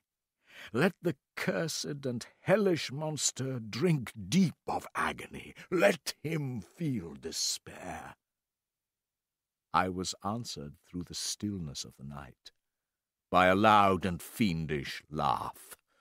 The laughter died away when a well-known and abhorred voice addressed me in an audible whisper. "I am satisfied, miserable wretch. You have determined to live, and I am satisfied." I darted towards the spot from which the sound proceeded, but the devil eluded my grasp. However, the moon then shone so that I might see him, and I pursued the monster. And for many months this has been my task. Guided by a slight clue, I followed the windings of the Rhone to the blue Mediterranean, and by a chance saw the fiend board a boat for the Black Sea. I followed. Amidst the wilds of Tartary and Russia, although he still evaded me, I have followed forever in his track. My life, as it passed thus, was indeed hateful to me, and it was during sleep alone that I could taste joy. As I still pursued my journey to the northward, the snows thickened and the cold increased. By now I had procured a sledge and dogs, and when I first saw the great northern ocean, the fiend was but 1 day distant from me, and I was sure must have been halted. But a lonely cottager assured me that the monster had travelled on across the mountainous ices of the ocean, and so I exchanged my land sledge for one fashioned for the inequalities of the frozen ocean, and purchasing a plentiful supply of provision, I departed from land. I cannot guess how many days have passed since then, but I have endured misery which nothing but the eternal sentiment of a just retribution burning within my heart could have enabled me to support. I viewed the expanse before me with anguish, when suddenly my eye caught a dark speck upon the dusky plain. I uttered a wild cry of ecstasy when I distinguished a sledge and the distorted proportions of a well-known form. After a necessary rest for my dogs, I pursued this form tirelessly, and after nearly 2 days' journey, I beheld my enemy at no more than a mile distant. But now, when I appeared almost within grasp of my foe, my hopes were suddenly extinguished. A ground sea was heard, the wind rose, and with a great noise the ice cracked, and in a few minutes I was left drifting on a scattered piece that was continually lessening, and thus preparing me for a hideous death. When I saw your ship, after many appalling hours, I broke my sledge to make oars and rowed my ice raft towards you. If you had been going southwards, I had determined still to trust to the mercy of the seas rather than abandon my purpose. You took me on board when my vigour was exhausted, and I should soon have sunk under my multiple hardships into a death which I still dread, for my task is unfulfilled. Or must I die and he yet live? If I do, swear to me, Walton, that he shall not escape. I am not so selfish as to dare to ask you to undertake my pilgrimage, but if he should appear, swear that he shall not live. He is eloquent and persuasive, but trust him not, and thrust your sword into his heart. I will hover near, and direct the steel aright.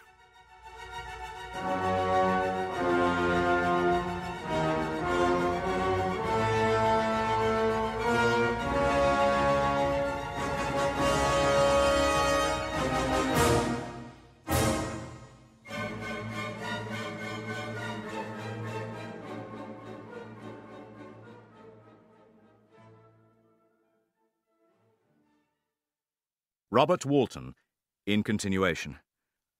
August 26th. You have read this strange and terrific story, Margaret, and do you not feel your blood congeal with horror?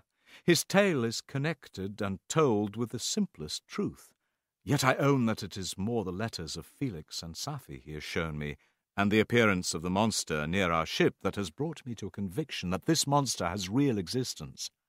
Frankenstein discovered I was making notes, and himself corrected and augmented them. But on the particulars of the creature's formation he was impenetrable, and therefore I can tell nothing. Thus has a week passed away while I have listened to this narrative. What a glorious creature he must have been in the days of his prosperity. "When younger," said he, "I imagined myself destined for some great enterprise. My feelings are profound, but I possessed a coolness of judgment. From my infancy I was imbued with high hopes. But how am I sunk?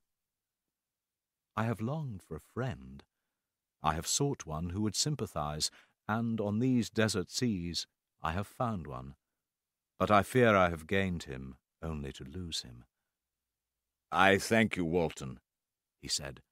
"But when you talk of new ties, think you that they can replace those who are gone? Wherever I am, the soothing voice of Elizabeth and the conversation of Clerval are whispered in my ear. They are dead, and so I must pursue and destroy the being whom I gave existence. Then my lot on earth will be fulfilled, and I may die." September 2nd. My beloved sister, I write to you, encompassed by peril, and ignorant whether I am ever doomed to see again dear England. I am surrounded by mountains of ice which admit no escape. If we are lost, my mad schemes are the cause. My unfortunate guest regards me with the tenderest compassion. Even the sailors feel the power of his eloquence, but each day of expectation fills them with fear, and I almost dread a mutiny. September 5th.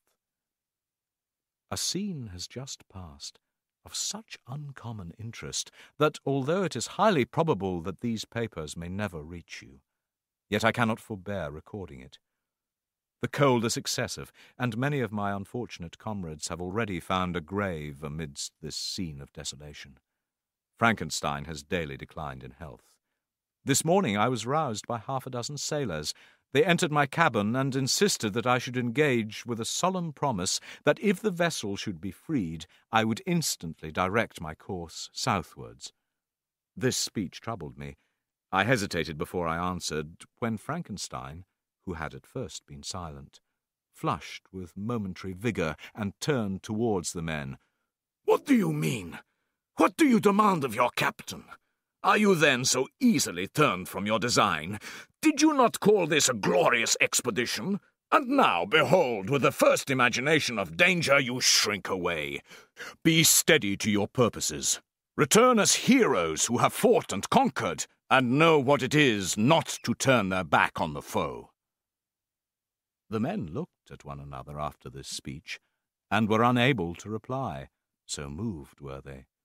I told them to retire and consider what had been said, and that I would not lead them further north if they strenuously desired the contrary.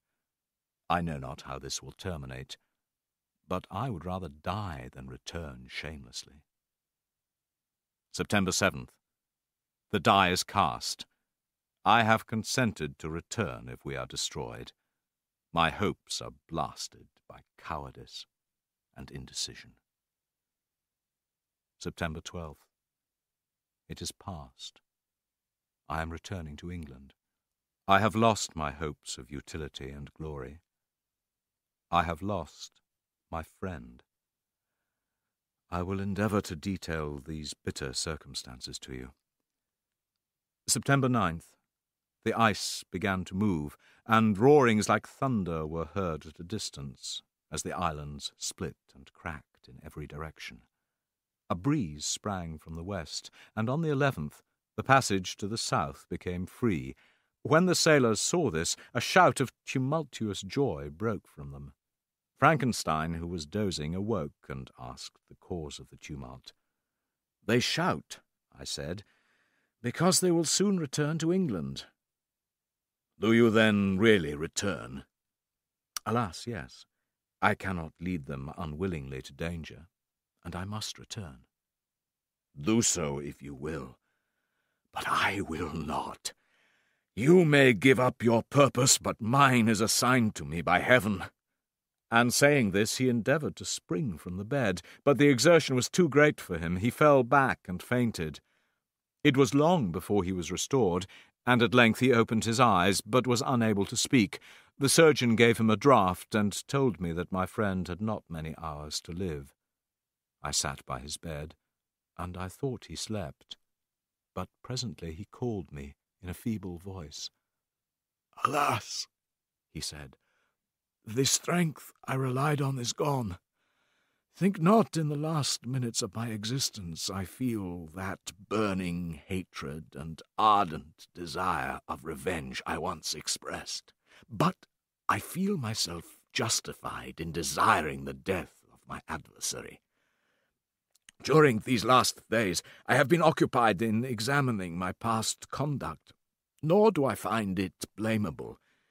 In a fit of enthusiastic madness I created a rational creature, and was bound towards him to assure, as far as was in my power, his happiness and well-being. That was my duty, but there was another still paramount to that, my duty towards the beings of my own species. Urged by this view, I did right in refusing to create a companion.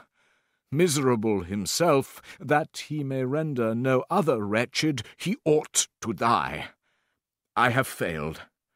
Now, induced by reason and virtue, rather than selfish and vicious motives, I renew my request for you to undertake my unfinished work. Farewell, Walton. Seek happiness in tranquillity, and avoid ambition. Yet, why do I say this? I have myself been blasted in these hopes. Yet another may succeed." His voice became fainter, and at length he was silent. About half an hour afterwards he pressed my hand, and was gone. Margaret, what comment can I make? My tears flow. My mind is overshadowed. I am interrupted. What do these sounds portend? Again there is the sound of a human voice, but hoarser. They come from the cabin where Frankenstein's remains lie. I must examine. Good night, my sister. Great God, what a scene has just taken place! I hardly know whether I should have the power to detail it. I entered the cabin, and over the remains of my ill-fated friend hung a form which I cannot find words to describe. Gigantic in stature, yet uncouth and distorted in feature. When he heard the sound of me approach, he ceased to utter exclamations of grief and horror, and sprung towards the window. I called on him to stay. He paused and looked on me, and I saw that every feature seemed attacked by some uncontrollable passion. "That is also my victim," he exclaimed. "In his murder my crimes are consummated. O Frankenstein, generous and self-devoted being, what does it avail that now I ask thee to pardon me?" "Your repentance," I said, "is superfluous. If you had listened to the voice of conscience before, Frankenstein would yet have lived." "Do you think," replied the demon, "that I was then dead to agony and remorse? My heart was fashioned to be susceptible of love and sympathy, and when wrenched by misery to vice and hatred, it did not endure the violence of the change without torture such as you cannot imagine. After the murder of Clerval, I abhorred myself. But when I discovered that the author of my existence dared to hope for a happiness from which I was forever barred, I was filled with a thirst for vengeance. But I was the slave, not the master of an impulse which I could not disobey." I stood at first touched by these expressions of misery. Then I recalled what Frankenstein had said, and replied, "Wretch, It is well that you came here to whine over the desolation you have made. It is not pity that you feel. You lament only because the victim of your malignity is withdrawn from your power. Oh, it is not thus, interrupted the being. Yet I seek not a fellow feeling in my misery. Once I falsely hoped to meet with beings who would love me for the excellent qualities which I was capable of unfolding. But now crime has degraded me beneath the meanest animal. Yet it is even so. The fallen angel becomes a malignant devil. You call Frankenstein your friend, seem to have knowledge of my crimes, but he could not sum up the hours and months of misery I endured. Was there no injustice in this? Why do you not hate Felix, who drove his friend from his door? Nay, he is a virtuous being. I am an abortion to be spurned, kicked at, spat on.